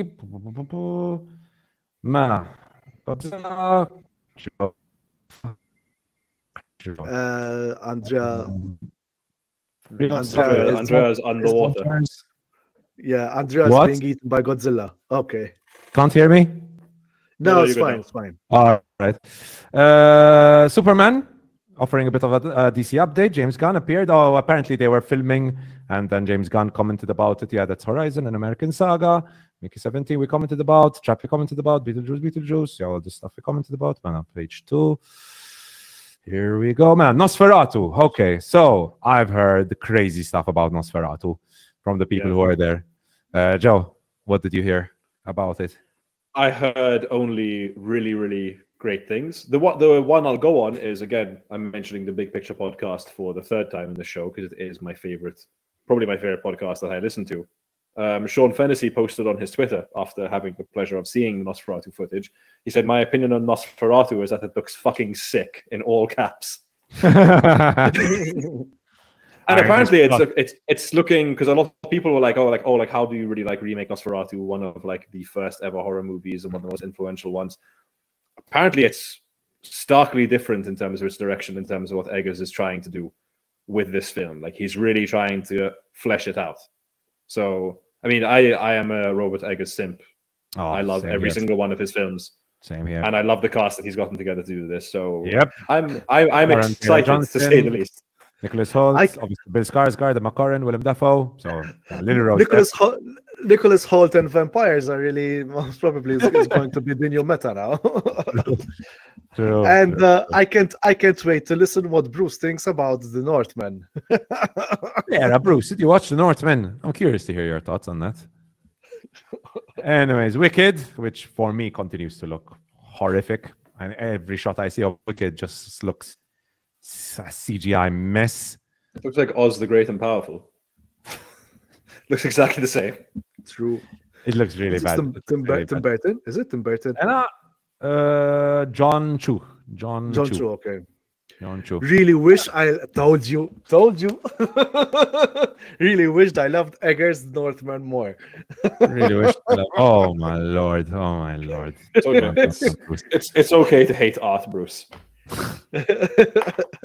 Can you plead the fifth or plead the sixth now? It's like, or you can plead the second, Joe, with the gun. Yeah, I mean, if you don't like the Northman, you don't like Hamlet, and then you don't like Shakespeare. So I mean, I still don't get the director choice for Twisters, Lee Isaac Chung. No, I can't understand how this exists. It makes absolutely no sense. How do you go from Minari to Twisters?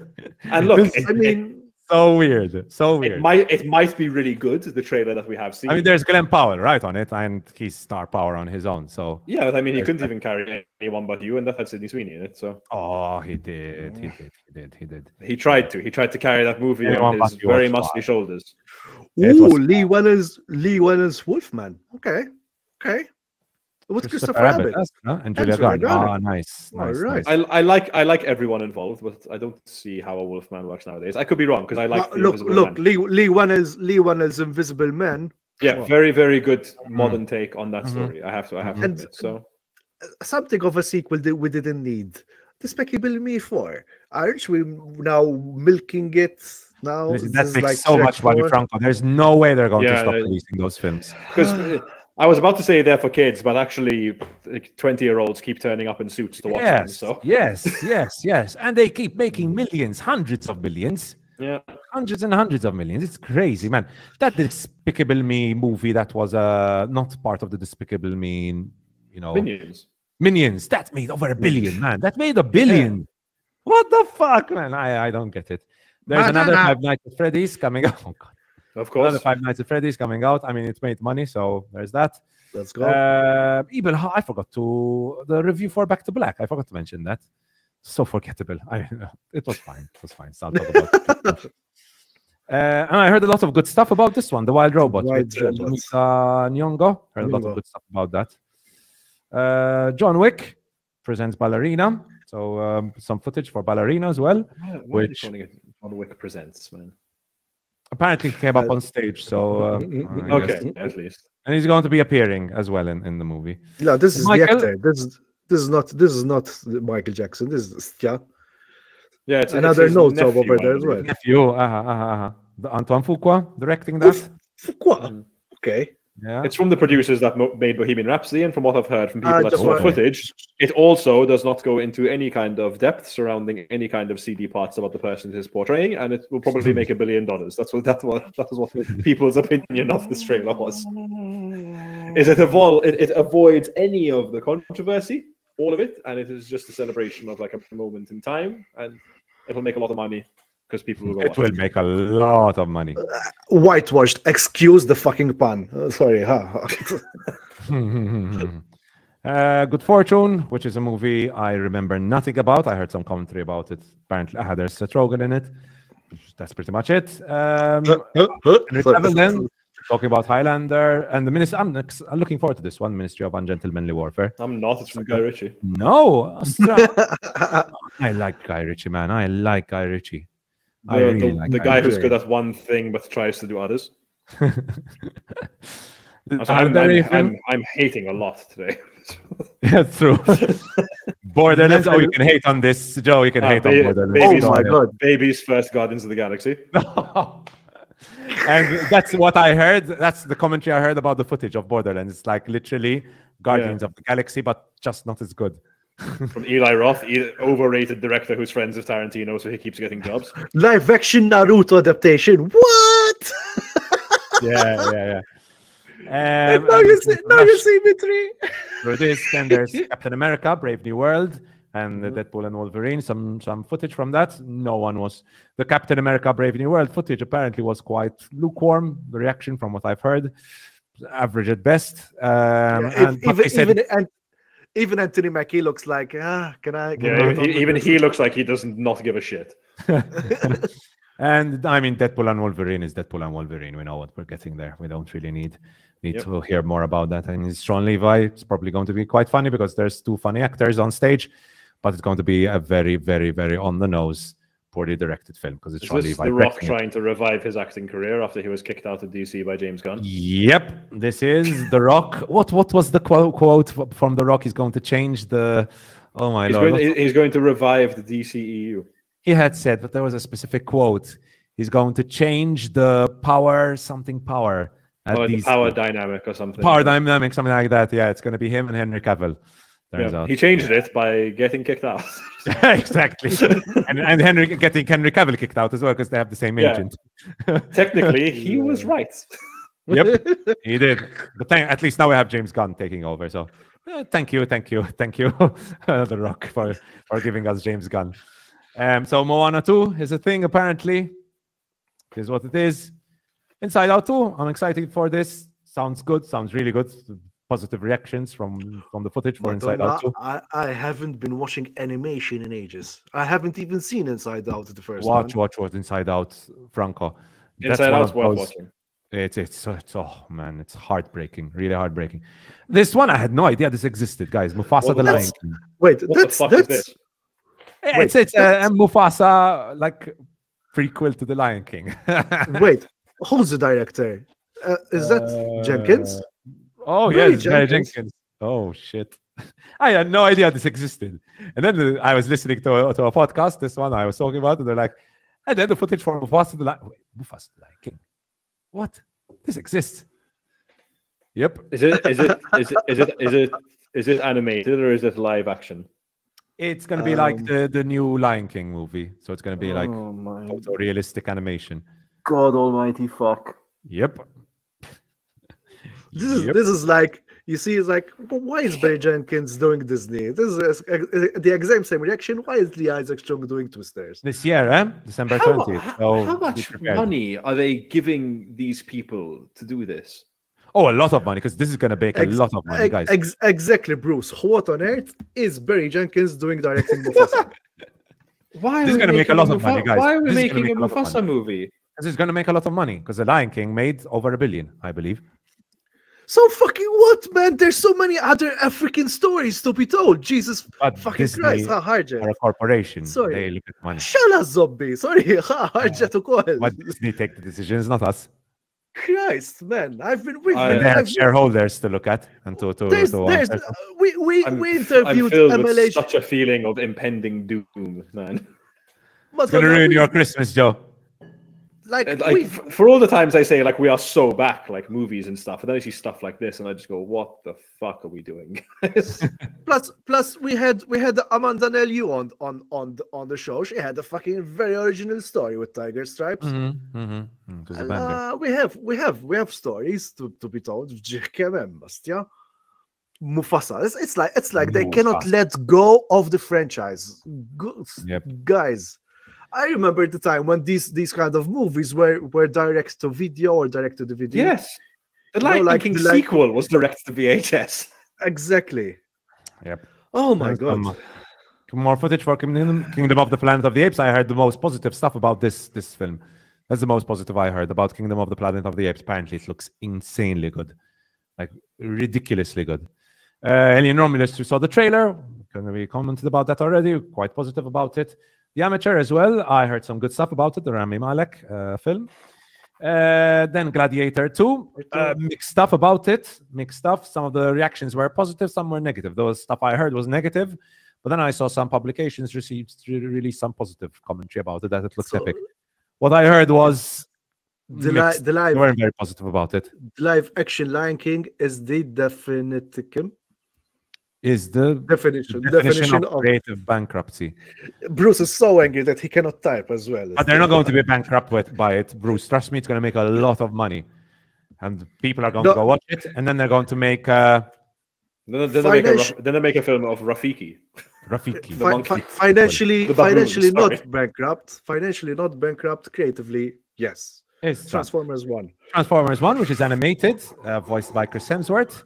And Brian animated. I can forgive that because Transformers it's animated. Animated. Yes, make it. I've heard positive stuff about it from fans of Transformers 1. Joe, I don't know if you heard anything about this. Keith has a bit of Keith, pero he got at least Barry Jenkins can finance other independent films from making Mufasa. Really though, because Disney takes much of the money, Don't think that Barry Jenkins is gonna get like a huge contract. Many people work with the one for them, one for me kind of. Yes, but Barry Jenkins has kind of consistently been like a all for me kind of. Yeah, until like there was Moonlight. There was what's the other one? Did he make this TV series, The Underground Railroad? Of the Underground Railroad. Yeah, so he had like so good. That's really good. He made, what was the one? Oh, it was really nice. Oh my god. Yeah. With all the nice jazz music. If Beale Street Could Talk. If Beale Street Could Talk, yeah. You know? So he's got like, did he need, I don't know, anyways, like Keith has a bit of a point. Yes, he could finance other independent films, but don't, like Disney so far, never. Oh, Edgar Wright's Running Man with Glenn Howard to star. Okay. Okay. I mean, I'm into that. This sounds interesting. The Last Ronin as well. Don't know if you heard about this one. Rated. I said that if Seth Rogen does it, I think it will be a good I-rated. Yeah. That's the big stuff, right? That's Oh, really, good. that's We're getting a episode. fucking sequel to the film Smile with Smile 2. Smile 2. Yep. Exactly 2. what I wanted. Isn't it a grin when you smile too? Sorry, the grin. He won the Oscar. Is that not enough? Bruce. Bruce about Barry Jenkins and Moonlight. Wait, wasn't it Damien Chazelle? Damien Chazelle actually announced that he's out of director jail and he's making a new film with Paramount coming out in 2025 called The Shot Caller. Yes. Finally, man. Recently, I saw a post on Twitter like, what happened? Yeah, it came out at Cinemacon. Yeah, after Babylon. But thankfully. Sorry to butt in, but Joe needs to go, so better we get into the reviews. Yes. Joe. Mela, guys, viewers and listeners, thank you so much for watching that part of the podcast. Let us know anything which is exciting you from CinemaCon. Some good, some bad. It's mixed stuff, right? As it always is with these kinds of events. Let us know in the comment section below. And with that, we're going to get into all the reviews. We're going to start off with Civil War, which Joe got to watch. And after Civil War, then we'll discuss really quickly the Fallout TV series. Mela, Joe, you can get into Civil War. I'm going to bring it up on the screen in a sec. Okay, so Civil War, we have had some discourse about this film and about Alex Garland himself in the last couple of episodes. And if you listen to those, then you know how I feel about Alex Garland. For those that weren't there, very, very big fan of his. I would say huge fan of his. I get excited whenever he does anything. I had trepidations about going into this film because the first trailers, I thought it was kind of like basic for like what Garland normally attempts, because normally he's quite philosophical. And this is the least probably philosophical of all of his films. But it really surprised me at certain points, guys.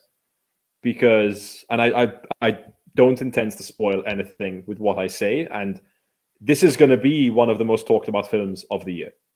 And people are tending to fall kind of where I am, even though I'm not like this is like a masterpiece or anything like that. But a lot of people are falling on like, this film is way too political and that's really stupid and that makes it bad. And then there's people like me where I'm like, this film is surprisingly apolitical and kind of the perfect representation of war photographers that like I've ever seen. It's really, really impressive in a way, the way he's done this. So what we have in Civil War is a journey across a dystopian future America following a team of military embedded journalists as they race against time to reach DC before rebel factions descend upon the White House. What you'll think going into this film from the trailers, because like we know that there's this rebel faction called the Western Forces, which is California and Texas have banded together against the United States government. And it's really and I now see why that was such a good idea to put these two sides together.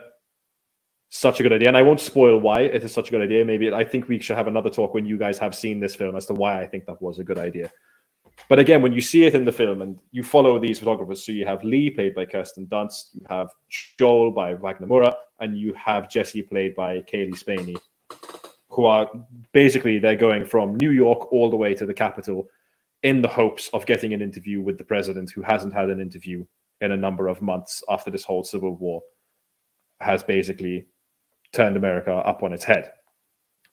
Lee, the character that Dunst plays, is a renowned war photographer known for taking some of the most shocking but best images in wars across the world. And she comes into contact with this young girl, Jessie, who's like just starting out. She's really young, very naive, and just wants to get into it. So she decides to band together with them. But why I say this is kind of the perfect representation of war photographers. And it's also really critical of not just war photography in general, but also just journalists and the media as a whole. And you can tell by listening to Garland in recent interviews, he does not like journalists, even though he grew up with his father as a cartoonist for a newspaper and had an affinity for journalists. He does not like the modern media and the way it does things. And this film at times is a scathing take on modern media. But why it comes back to my original point of being a great representation of war photography is because, as I said, for me at least, the film remains incredibly apolitical and it's letting its images do the talking. Because you follow these photographers as they go through terrible things, and you have these character moments in between where you kind of get to know them, but the characters are not the important part in this. The experience is the important part in this film. And you're seeing them take these snapshots, and you're never really sure for the whole film. Are the Western forces the bad guy? Did they start this to begin with? Is the American government the bad? Are they the bad guys as well in this? There's a big gray area in all of it. You can probably get to the conclusion of the American government seems a little bit more like they are true fascists and everything else.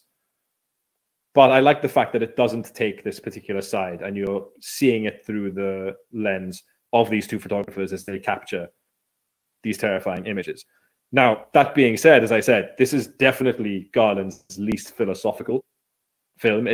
But it's actually a funny thing I'd heard, again, to mention for the fourth time, the Big Picture podcast, where Sean Fennessy made a good point, where all of Alex Garland's like stories or films can come down to a singular message of like, we as humans are fucked. Like we're going to fuck ourselves one way, like in one way, shape or form. Like in Ex Machina was like with AI, we're this really good thing and it could be good, but eventually our hubris is going to come back to bite us in the ass. With that one, with Annihilation, is it us destroying the environment? With Men, is it machismo and toxic masculinity that's going to take us down in the end? And he does a very similar thing here, where at the end of the day, I love Men. We are fucked. I love Men. And yeah, I really liked Men as well. Sue me if you think I really like that film as well. And he does that again here, that idea, like you can come to the conclusion at the end of, we are going to fuck ourselves one way or another. So that is his thematic through line through all of this. But then what I have to give it is, obviously, this is A24's biggest budgeted movie. It's the biggest budget that Alex Garland has had to work with. And it really shows in every single way. Like as well, Franco, this is one for you as a camera nerd like myself. This entire film was made with the DJI Ronin 4K. Ronin 4. Which when I first heard that, I'm like, this is really strange, because that's like that basically is a gimbal but a camera. So I'm like, is everything going to be super smooth and stuff, and how good is it going to look? It looks incredible, especially the sequences like when they're going through like a battle and stuff like that, and you're literally just following these people through it, these long takes. You're like, I totally get the choice to use the camera that you use, and he gets the very best out of it. It's an amazing camera. It's an amazing camera. Yeah. I'm a bit I'm going to watch this with trepidation. I don't have any expectations now. I would be a little bit trepidatious, but then, as I was going to say, to speak about the actual filmmaking side of things, now Garland is already a very impressive filmmaker with how he composes things. Over here, he is the best he's ever been. No, I feel like technically I'm gonna like this movie. So yeah, no, from a technical perspective, it's near perfect. The way he utilizes sound in it, and the size of the images, and how close he gets you to things, how tense they are. Like, it's horrific, some of the things like depicted in this film, where you really feel that close in the action guerrilla warfare stuff. And there's a particular scene in this film, and I won't spoil a single thing about it, but you guys will know the scene when you watch it, where the whole time, like, I was like white knuckling, like gripping like my armrests of kind of like, where is this going to go, kind of thing.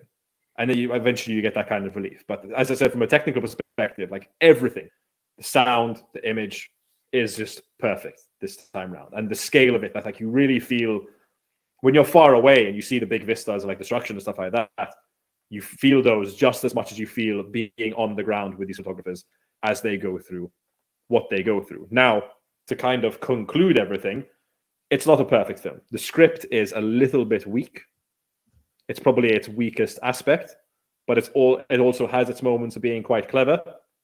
The character work is probably the least deep that Garland has ever done in terms of like getting to know a character. But I feel like, going back to my point about like following these war photographers, I feel like that was on purpose, because there are a lot of these moments where like someone snaps a picture with their camera and the film like makes like a clicking sound and it shows that image for a second.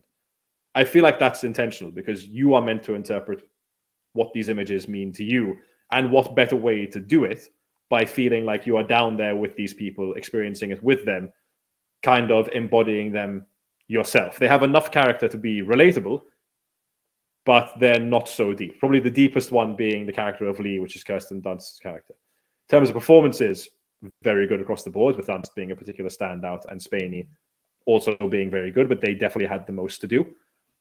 But on the whole, I really, really, really like it's weird to say because like it's shocking and like parts of it are tough to watch. It's a very good time at a movie theater. And then can we just give like another bit of praise to Alex Garland as well? From Ex Machina to Annihilation to Men to now Civil War. That's 4 films where in 3 of them he explores very deep philosophical like themes. And in one of them he makes a really big anti-war movie. You know, all 4 of those films are all under 2 hours long. Every single one. They're so well paced. And again, here pacing is just off the charts perfect. Like it's actually really sad that he's taking a step back a little bit from solely like directing, because this feels like he was like now really reaching a really high standard of that, which he always had to begin with, to be honest. But as I said, it's going to be a divisive film. There's going to be people that are like, this is a dangerous film because of how political it is and because of what side it takes. I don't think this film particularly takes a side. I think it presents different sides and different viewpoints. I think the thing it is most critical of is the media, definitely. And I think it's going to be an interesting one to talk about as we go forward. But I, for the most part, really, really enjoyed it. But it is not a perfect one. His father was a journalist, right, Joe? I his believe. father was a cartoonist, yes. And that's the reason why he wanted to focus a lot on like the journalism element of it. Yeah. All right. So what rating, Joe? I'm curious to hear your rating now. It's a tough one because there are moments when I think about it in certain scenes and I go, that's probably a 4.5. But I think about like things which like affect the film and I go, no, it's probably a 4. So it's teetering between a 4 and a 4.5. I can't really give a totally solid one. Okay. Franco, you were going to say? Yeah, I was going to say apparently Garland is going to direct afterwards Rafiki by Disney. No. Yeah. Can you imagine? I would bet all the money in my bank that that's never going to happen. Yeah, if there's one person that's never going to do a 1 for me, a 1 for them, it's probably Alex Garland. Alex Garland and Robert Eggers. Those two I can trust. Well, to be fair, Robert Eggers, his 1 for them was The Northman, so... Yeah, but the Northman is the Northman, right? Yeah, it's a sneak, right? It's a sneak. Yeah, it's a sneaky. Like this can kind of be for you, but really it's for me. Exactly. Good stuff. Mela, Joe, do you want to get in really quickly into the Fallout show?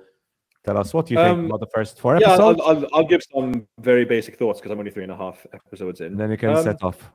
Yeah, very, very pleasantly surprised. What I will say, the good thing about adapting something like Fallout is that for every game, the story is different and you take on a different protagonist because it's a role-playing game where you create your own protagonist. So you had a lot of freedom to kind of like wax lyrical in a world like this.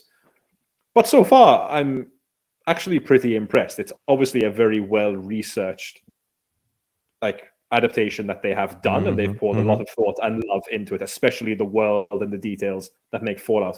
And most importantly, it's just the vibe that they've managed to capture of that somewhat goofy but really gruesome vibe that Fallout seems to have, and that very, as I said again, goofy but also very dry sense of humor that Fallout has. The whole vibe, they've nailed that so far.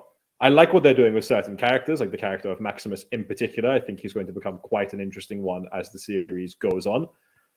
The main character... Have you heard the theories about Maximus, Joe? No, I haven't. I'm staying away from like any of the news. Yeah, okay, I know they put this out as a binge watch, and I'm watching it like at my own pace. To speak about Walton Goggins, I mean, he's fantastic in everything. So he does. Good, man. Oh, he's very, very good. As cool in this. One thing, amazing. I kind of like what they've done, but I understand people complaining about it because other people so far, they're like, oh, the main protagonist of Lucy, she's not the most compelling, doesn't have like too much about her. But I'm kind of like, shouldn't that really be the point in like a game about Fallout where you should be able to put yourself into the protagonist? I mean, I think she's fine so far. I have no real complaints. She gets a lot of development later on in the show. I'm sure she will. I'm sure she will. As I said, I'm going to watch 3.5 episodes, but so far, very, very pleasantly surprised.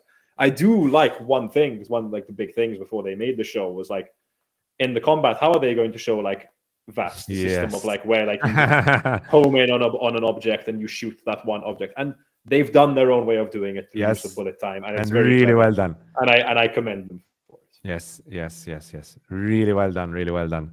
Yeah, I've enjoyed my time so far. I am just like you, Joe. I'm so pleasantly surprised because my expectations were at an all-time low for this.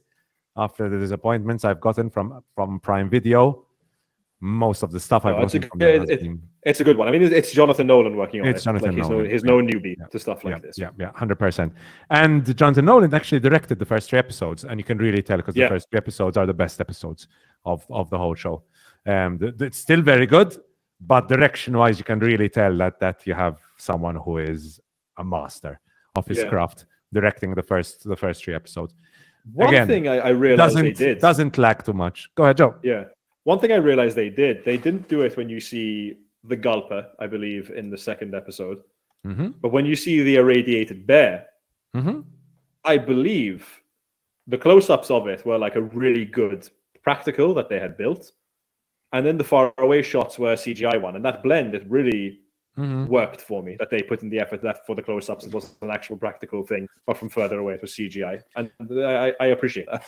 You can tell a lot of effort has gone into both the set design and the look. Yeah, you can tell it's expensive as well. Oh, definitely. I don't want to know how much money went into this. I mean, unless a show would have made all the Brotherhood of Steel super armors CGI. Yeah. But none of them are in this. Like Halo. Halo. And I saw a funny meme.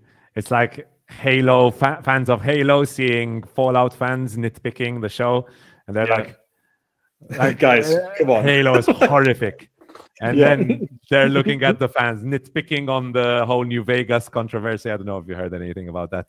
No, I saw that some fans are a little bit annoyed, but I haven't gotten to the part of what they're annoyed about. Yes. It's really nitpicky. Gamers grow up. That's what I'll say. Yep. But this is really good stuff.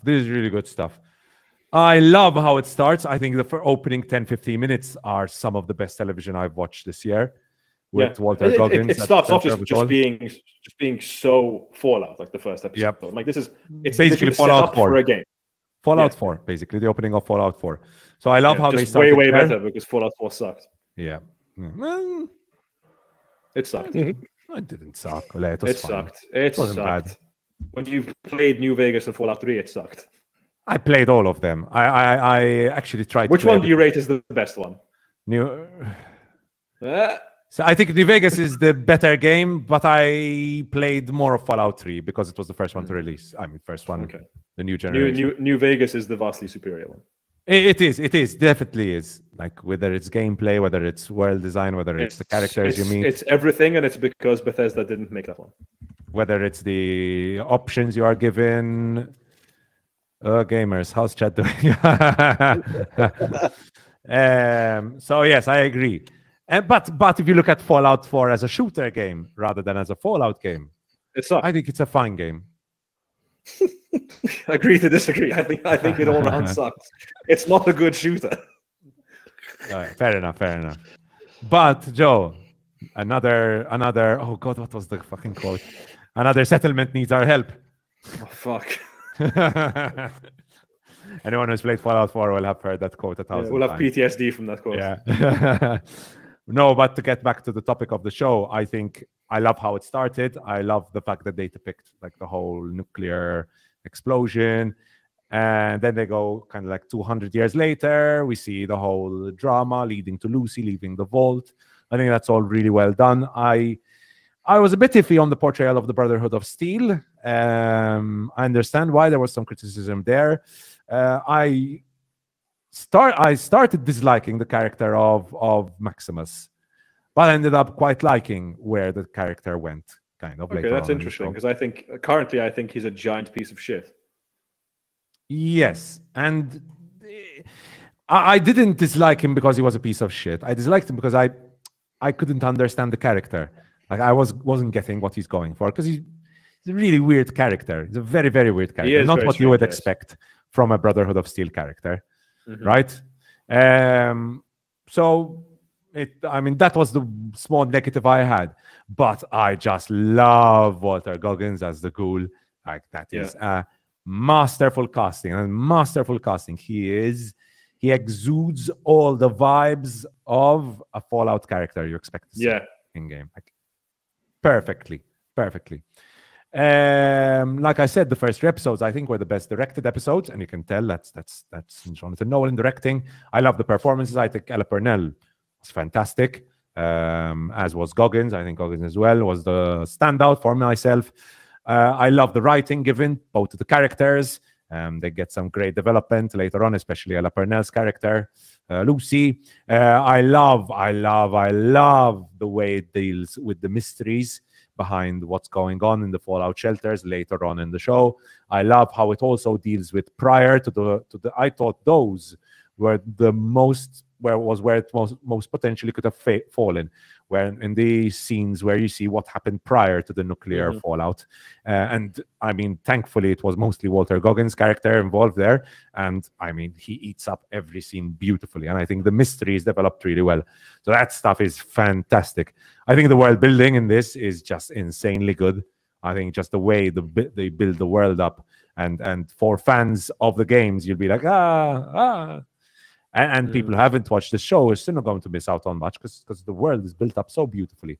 But there are still some small elements like the Nuka-Cola, like for example, when she's stabbed and then she uses the stim pack and she's to this new. She's fine. She's fine. I love that part. So I mean, we laugh a lot. The Radaways as well. You'll see later on. Yeah.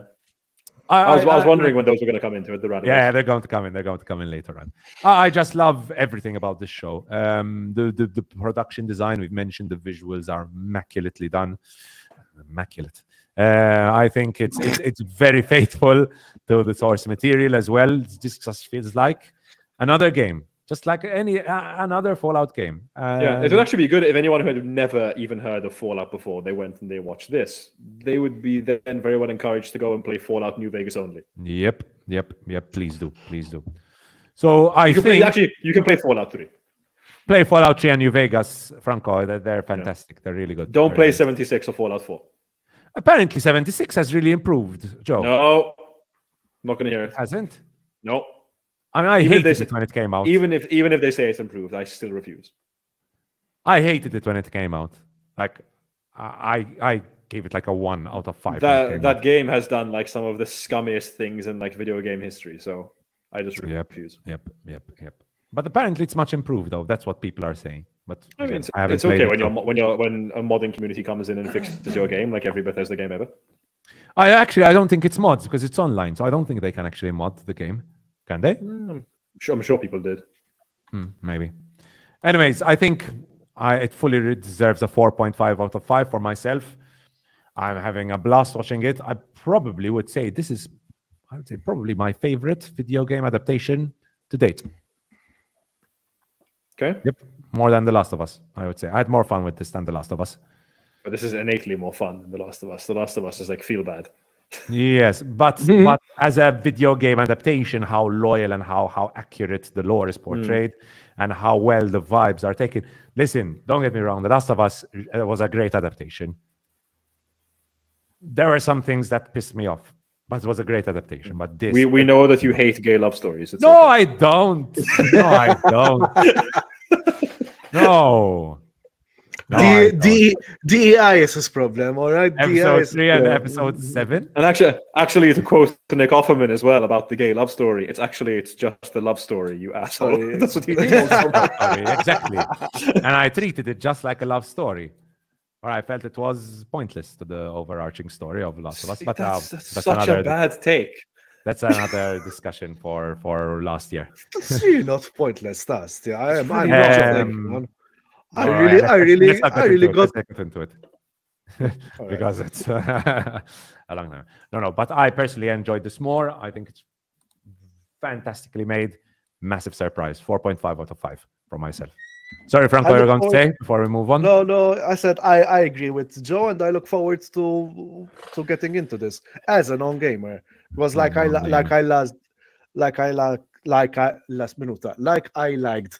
Last of Us. Quite the alliteration there. I might like Fallout. I'm sure you will. Awesome. Okay, Joe, you've stayed on for too long. I have. I have things to do. But we miss Joe. That's why. Oh, we miss Joe. We miss Joe. It was a great 2 hours, Joe. I've done enough hating, I feel like, today for 3 hours. So True. I swear, if I ever like burst into like the Hollywood scene in some way, shape, or form, and someone goes back and listens to these episodes, I'm not going to have many friends. Then you have to do a multi-million project by Disney, so that would be the ultimate comic plot twist for myself. If in order to get a career, they go, you need to make a Rafiki movie. new Meta Unlocked, guys, Rafiki movie. Maybe Bruce is gonna do it after they see Son of God. Who knows? Yeah, like look at this little horror film that this guy from Malta made. You should make the movie about the baboon from The Lion King. Anyway, guys, it's been good. I bid you a good rest of the podcast, and thank you for everyone. Cheers. Tuning in as usual. And always leave let's see. Always leave a like, subscribe, and as I finish all of these now, my thoughts on the MCU are still unchanged.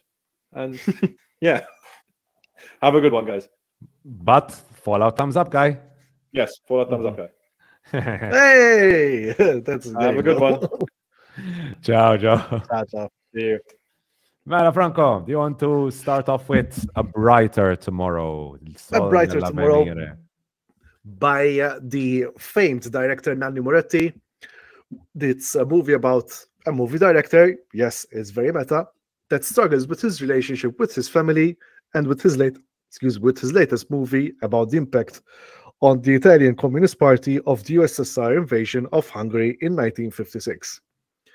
So, I can say that this movie, Rafiki, here I come, Bruce. So I can. This is one of the most hilarious scenes that I've seen. The sequence is hilarious, because basically this scene that you're seeing here in the trailer is the director at Netflix, and what he does with the scene is very like it's a sharp satire of Netflix as well. I think I can spoil a bit about this scene. It's because the movie has lots of facets. Like you've seen, it's very meta. Like you could say this is Nanni Moretti's and 8.5. But if I had to choose between this and 8.5, obviously I choose 8.5. But this movie, before I get into the sequence, is tinged with so much nostalgia of the old Italian cinema, and I understand why. Because when I was thinking about the movie, I'm like, he's right. There hasn't been an Italian movie as much as there was back in the 60s and 70s that really made waves. We had Io Capitano, yes, then there's Matteo Garrone, there's Luca Guadagnino, but Luca Guadagnino now is working in Hollywood mostly. And there isn't much Italian movies that have rung a bell or struck a chord, And I feel that he has Hand of God. Hand of God, yeah, but but before there was Olmi, Fellini, Bellocchio. Who else? Pietri, Francesco Pietri. Then there was, oh my God, Pietro Germi. It was a really, back in the day, Italy was very artistic and very it was entertaining, but at the same time is artistic. And there's a moment where he's like he's trying to figure out his movie, and then his wife is producing another movie instead of his. It's the first time that she does that, and he takes it really badly. And he goes to see this movie's final scene being shot, and he stops everything, and he spends the best 8 hours trying to direct the scene himself, and he keeps everyone waiting for 8 hours when he phones Renzo Piano, which he like cameos as himself, until he ends up like trying to call Martin Scorsese about this scene. So there are some really hilarious, sharp, humorous scenes. At first, I wasn't sure where he's trying to do. Sometimes it feels that like this movie is almost 3 movies in one. Not 3 movies. I would say 4, because he mentions There's Still Tomorrow is another great Italian movie that should be highlighted. Yes, Keith, and I think I'm gonna watch it for the next episode with Paola Colterlesi. It's another. She's another. Apparently, she has a great performance in it. Because there's the movie about this mayor, this communist mayor, who invites the Hungarian circus over. That's where the 8.5 thing comes in, and then the USSR basically invades Hungary after they do I think it was called the Velvet Revolution, if I'm not mistaken. And basically they quashed the revolution, so the Hungarian circus is stuck in Italy. And then there's the relationship drama of the director with his wife. Then there's also the imagined movie that he has in his head of the director, where he's going to try and make a movie with all Italian songs. Again, the soundtrack here is great. And finally, we have the movie itself, where it's basically all of that together. So it can tend to be a bit all over the place. It's not Nanni Moretti's strongest, but somehow then at the end, it took me by surprise, and it really made me emotional by the end, where he brings all of the actors that he's worked with: Jasmine Trinca, Alba Rohovare, who she's also now a director in her own right. Who else? Anna Buontempo, if I'm not mistaken, his ex-wife. And they'd go down marching with the red flags and the communists, and they go like, we're no longer with the USSR, because back in the day Italy was an aberration. Italy was, he says a line where the Italian Communist Party is a heresy in the realm of the Soviet Union of that time, because it's true, under Berlinguer they didn't really agree with how the dictatorship was going. So there's lots of facets to point out, very nostalgic, very almost downtrodden, but then there's some really hilarious scenes, and this is the one scene I'm gonna ruin because it's so hilarious, where basically he ends up without money, the director, and he and his wife go to the Netflix board of directors over here, and he tries to pitch the movie, and the board of directors goes like, listen, because our product is seen 190 countries. 190 countries. It's like, what do you have to offer? Yes, my movie's about this guy who's going to try, who's struggling with the Hungarian Revolution back in the 56, and the middle, the woman says like, yes, but your movie is a slow burner. Our product is consumed over 190 countries. 190 countries. And she goes like, okay, so when is your inciting incident? And he's like, 7 minutes in. And she told him no, it has to be 2. Like, okay. And your turning point? He's like, it's about 78 minutes in. No, it's too late. And then he gives her different numbers. So 58 minutes, too late. 120 minutes, too late. 2 minutes, no, too soon, the turning point then.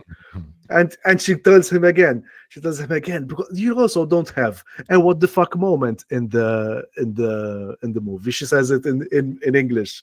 She's speaking in Italian, and then she says, wait, ma dov'è il what the fuck moment nel tuo film? And she tells him again, because our product is seen over 190 countries. And the director is just, the last shot of the sequence, the director is like, he's speechless. Anyway, he goes out with his wife. They pace a bit back to their car, and he goes, "What the fuck?"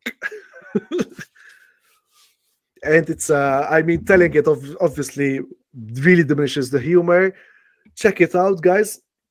Again, it's not Nanni Moretti's strongest. I feel like I've only seen La Stanza del Figlio, which really hit me.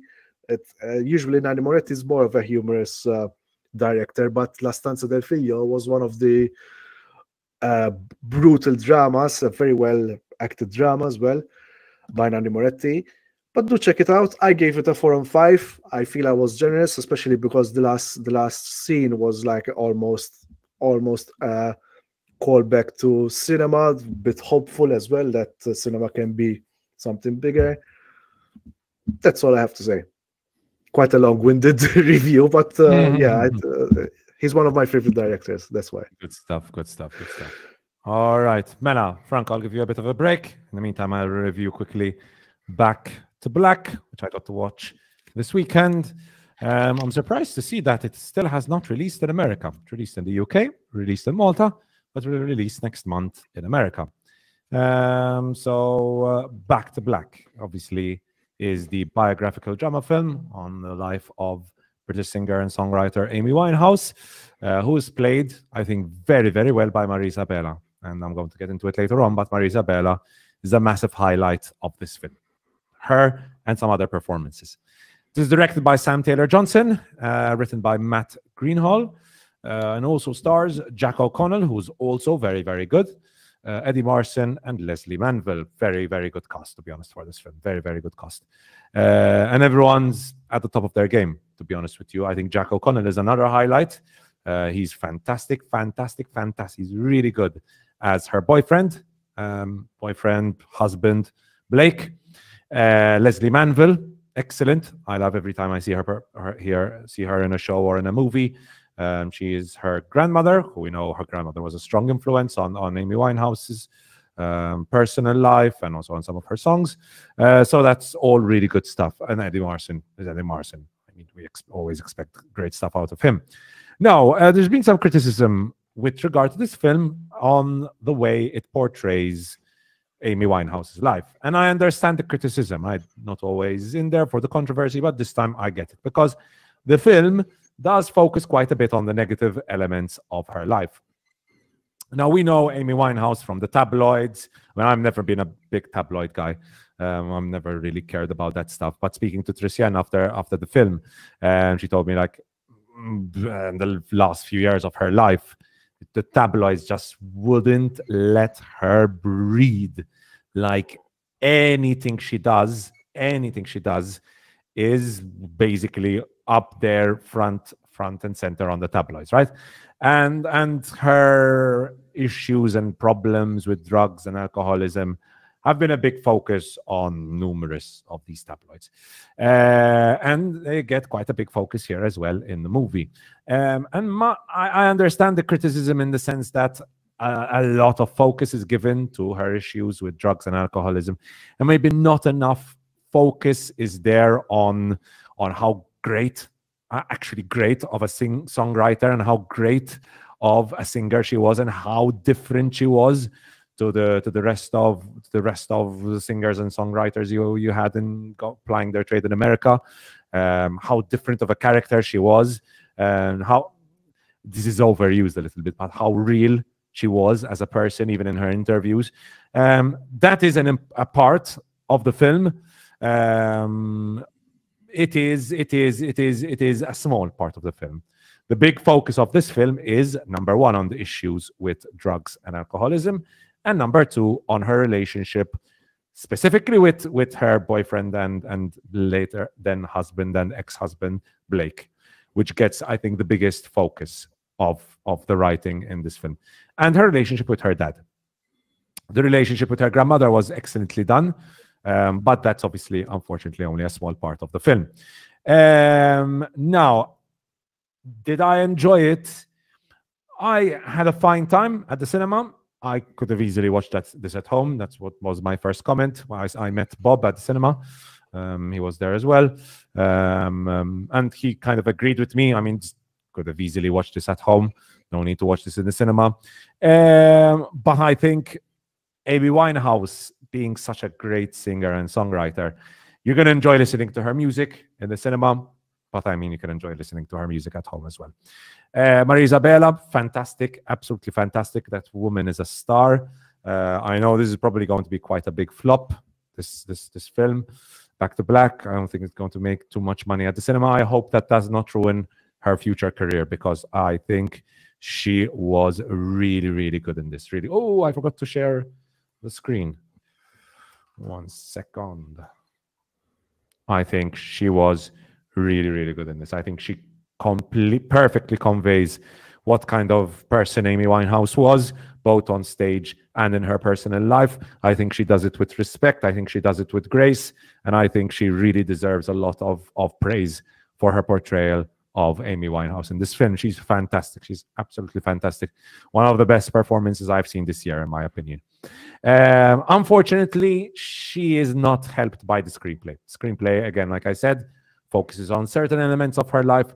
I wish it focused more on how talented she was as a songwriter. I wish it focused more on the inspiration for her songwriting. And it does. Sometimes it feels like the point the film is making is that Blake was the inspiration for most of her songs. And it does kind of diminish a little bit how good of a songwriter and a singer she was.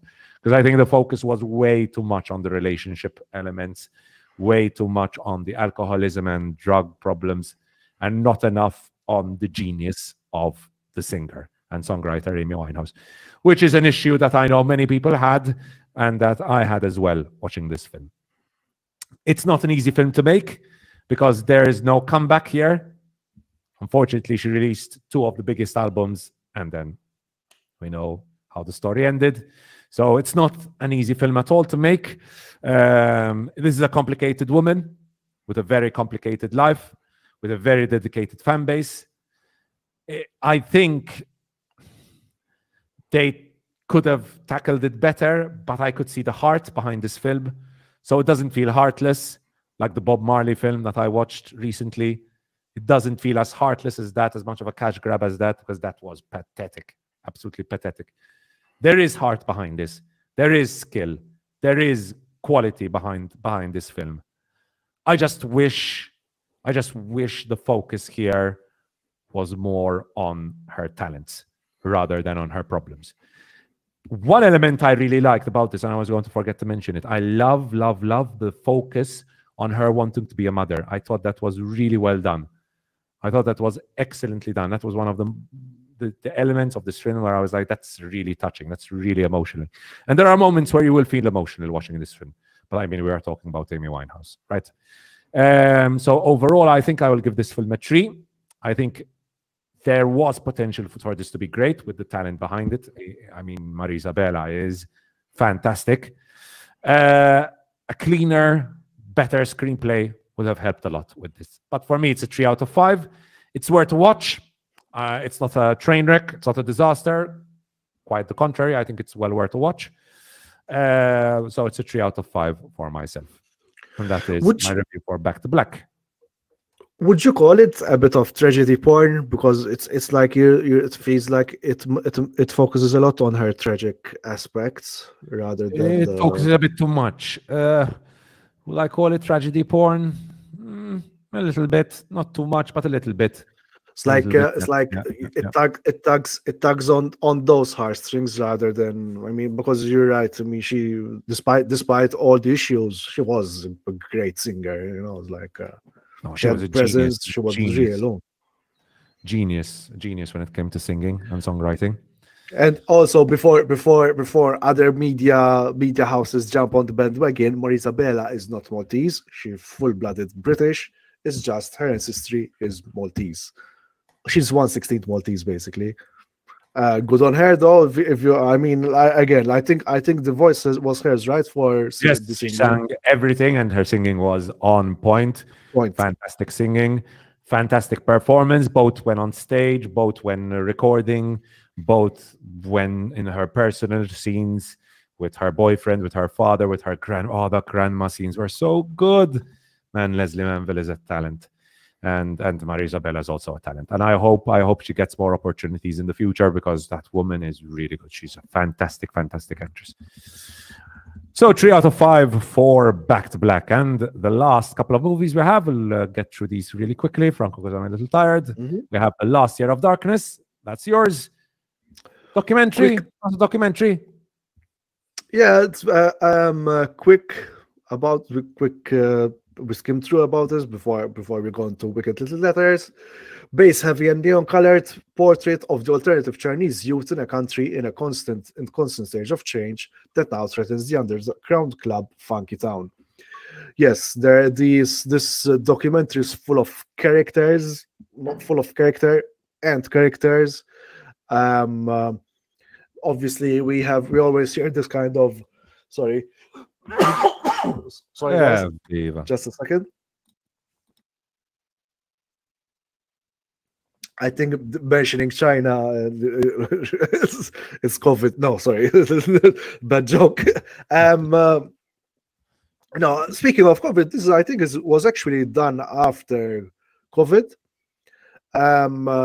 It shows an aspect of China which people don't often see in the media. People think there's like, oh, because the government, blah, blah, blah, whatsoever. Guys, China is right now going through a huge boom to the point that it affects the fact that a subway, the fact that this club, Funky Town, had to make way for a subway shows something like, okay, there's progress, but at what cost? Will you something which even Malta is going through is like this kind of change that we're going through. Are we losing our character? Are we losing like those hubs where people meet and basically have these life-affirming experiences? I said before at the beginning of this podcast that this reminded me a lot of Korea, because there's lots of characters and many of the activities that they go to are very life-affirming. And despite some people, I don't know how many people go and have deep conversations when they go clubbing. This was surprisingly many of the conversations that were being had were very, very deep in this movie, especially the character of the. Unfortunately, I cannot remember the names because they were mostly in Chinese. If you go down, maybe no, there's no characters. No characters here. Yeah.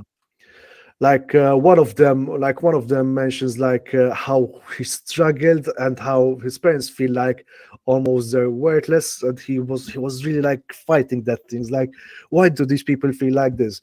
But then you realize that these kind of experiences, when people talk to you about how worthless they feel, is they try to make you stronger in life. Like you appreciate those moments where people are vulnerable with you. So it was something along those lines. So there's quite some depth. And yeah, because at some points they were like, are they performing for the camera? But even because they were mic'd up as well. And again, sorry. At one moment, the boyfriend of one of the characters asks, like, "Are you doing this just because there's the camera?" You know. So there is that kind of, maybe they're performing or not, but other times, like, that there's a genuine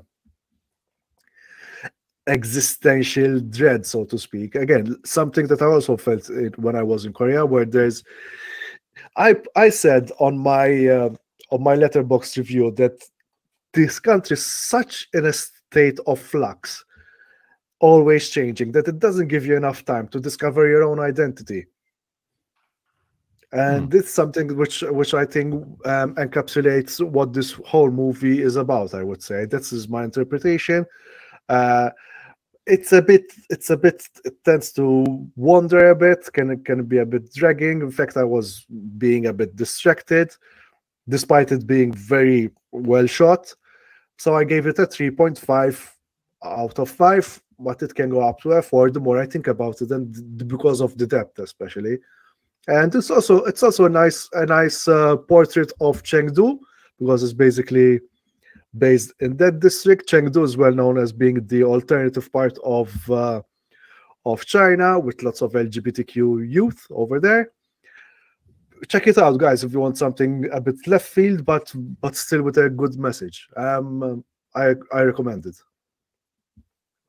I usually go for these kind of left fields, you know. Andrea goes for Back to Black, and I go for some movie people never heard of. But yes, this part of these movies, this movie were featured on Nowness. If people know about Nowness, they really feature some great work from little known directors. Do check this movie out. Good stuff, good stuff. And with that, we're going to conclude with a little movie which I got to watch with my dad, and I know you, right? Same here. Yeah, I watched it with my father as well. Wait, Andrea is also going underwater again. Let's see. Connection today is really bad. Are you not hearing me, Franco? No, I'm hearing you fine. Well and good. Okay. All right. Well, let's get into it. Wicked Little Letters. I mean, it's fine. No. Yeah. It's a brief. How long was it? Oh, I think breezy, it's 1 hour. Yeah, 40 minutes. 1 hour 40 minutes. Exactly. That's the word I was going to use as well. Breezy. Great performances throughout. Solid performances. Olivia Colman, even my father actually mentioned Timothy Spall, how good he was. Oh, it's very good, very funny. Very funny. Good. To get into it, directed by Thea Sharrock, who made Me Before You. Don't know if you watched that, Franco. No, but I think I feel that they do say it's quite good, they said. Let me check. And she also made another film which released this year, released on Netflix. I never got the time to watch it. I wanted to watch it. It's called The Beautiful Game. It's about a homeless World Cup. And that's her directing that as well, Thea Sharrock. So I'm going to try and check out The Beautiful Game this week if I find the time. With Bill Nighy, if I'm not mistaken. Bill Nighy, yes, exactly. I watch anything with Bill Nighy in it. And anyways, Wicked Little Letters tells this apparently true story. I did some research, apparently. It's actually surprisingly very historically accurate, definitely more historically accurate than Napoleon. Tells the story of a true scandal which took place in the 1920s. Basically, you had this anonymous writer who started to send insulting letters to many different residents of Littlehampton. The first to take the blame was single mother Rose Gooding, who was well known for not being afraid to swear. And like her introduction is like just her calling you fucking cunt, come here, you fucking like basically it's the screenplay is, I think there's more swear words and offensive and insulting words than like normal words in the screenplay. Yes. I call dibs on making the Maltese remake for this as well. So I think that can work. I think that can definitely work. So Franco, what do you think about Wicked Little Letters? No, like I said, very breezy. It's not reinventing comedy, of course. As far as historical accuracy, obviously they recast some people. I don't think the Rose Gooding's character was not Irish. Basically, the premise of the movie is very historically accurate. The fact that these letters were sent anonymously did happen. These two characters were neighbors. It did happen in Littlehampton. But the movie tries to, again, this is not a documentary, this is a movie. And it tries to give, I think the message it tries to give, and especially back in those days, where women were still not considered, it is around the time where women were protesting to get the votes. Like, I'd rather watch this about the suffragettes than what's it called? Than Ella Holmes. Enola Holmes, because the Enola Holmes was kind of pandering and very like attached to the script. While this thematically it really fits and it really makes sense, even to the point that at the end, when everything is resolved, Rose Gooding almost feels sorry, and I also felt sorry for Olivia Colman's character. What's her name? Remind me. Edith. Yeah, Edith. Yeah, I agree. I think the political stuff is done in a very subtle way. Very tasteful about this film. But that's the wrong word to use. But I'd say more tastefully. It's not overbearing. Yes. It's not, in your face. Like the misogyny is obviously there; it's part and parcel of the period of time. But again, I think props to the screenwriter, the way he managed Johnny Sweet, right? Johnny, yeah, exactly. He's a comedian apparently. He's a well-known comedian. Johnny Sweet, yeah. I think props to him. He did a very good job with the writing for this. It's funny when it needs to be funny. It tackles the political stuff in a fine way without bashing everyone on the head. People were misogynistic in the 1920s. Did you know people were misogynistic? No, it doesn't do it that way. It does it in a fine, it's done through effective humor and the way we see with important plot points, right? Which I think is very important. I think something I really wanted to mention was how good both Olivia Colman and Jessie Buckley are with their comedic timing. I think their comedic timing is, if any comedians are watching, anyone who, for example, did the comedy shorts, and you want to watch something to get experience on how to perfect your comedic timing, this is a perfect example. This is a good movie, yes. Great actresses, killing it when it comes to humor, really killing it. Now, I saw some criticism for this film, Franco, with people saying it's like women shouting swear words is not funny. I thought it was quite funny. I laughed a lot. Lallo. I mean, especially when there's the reveal, you laugh even more. And it makes so much sense.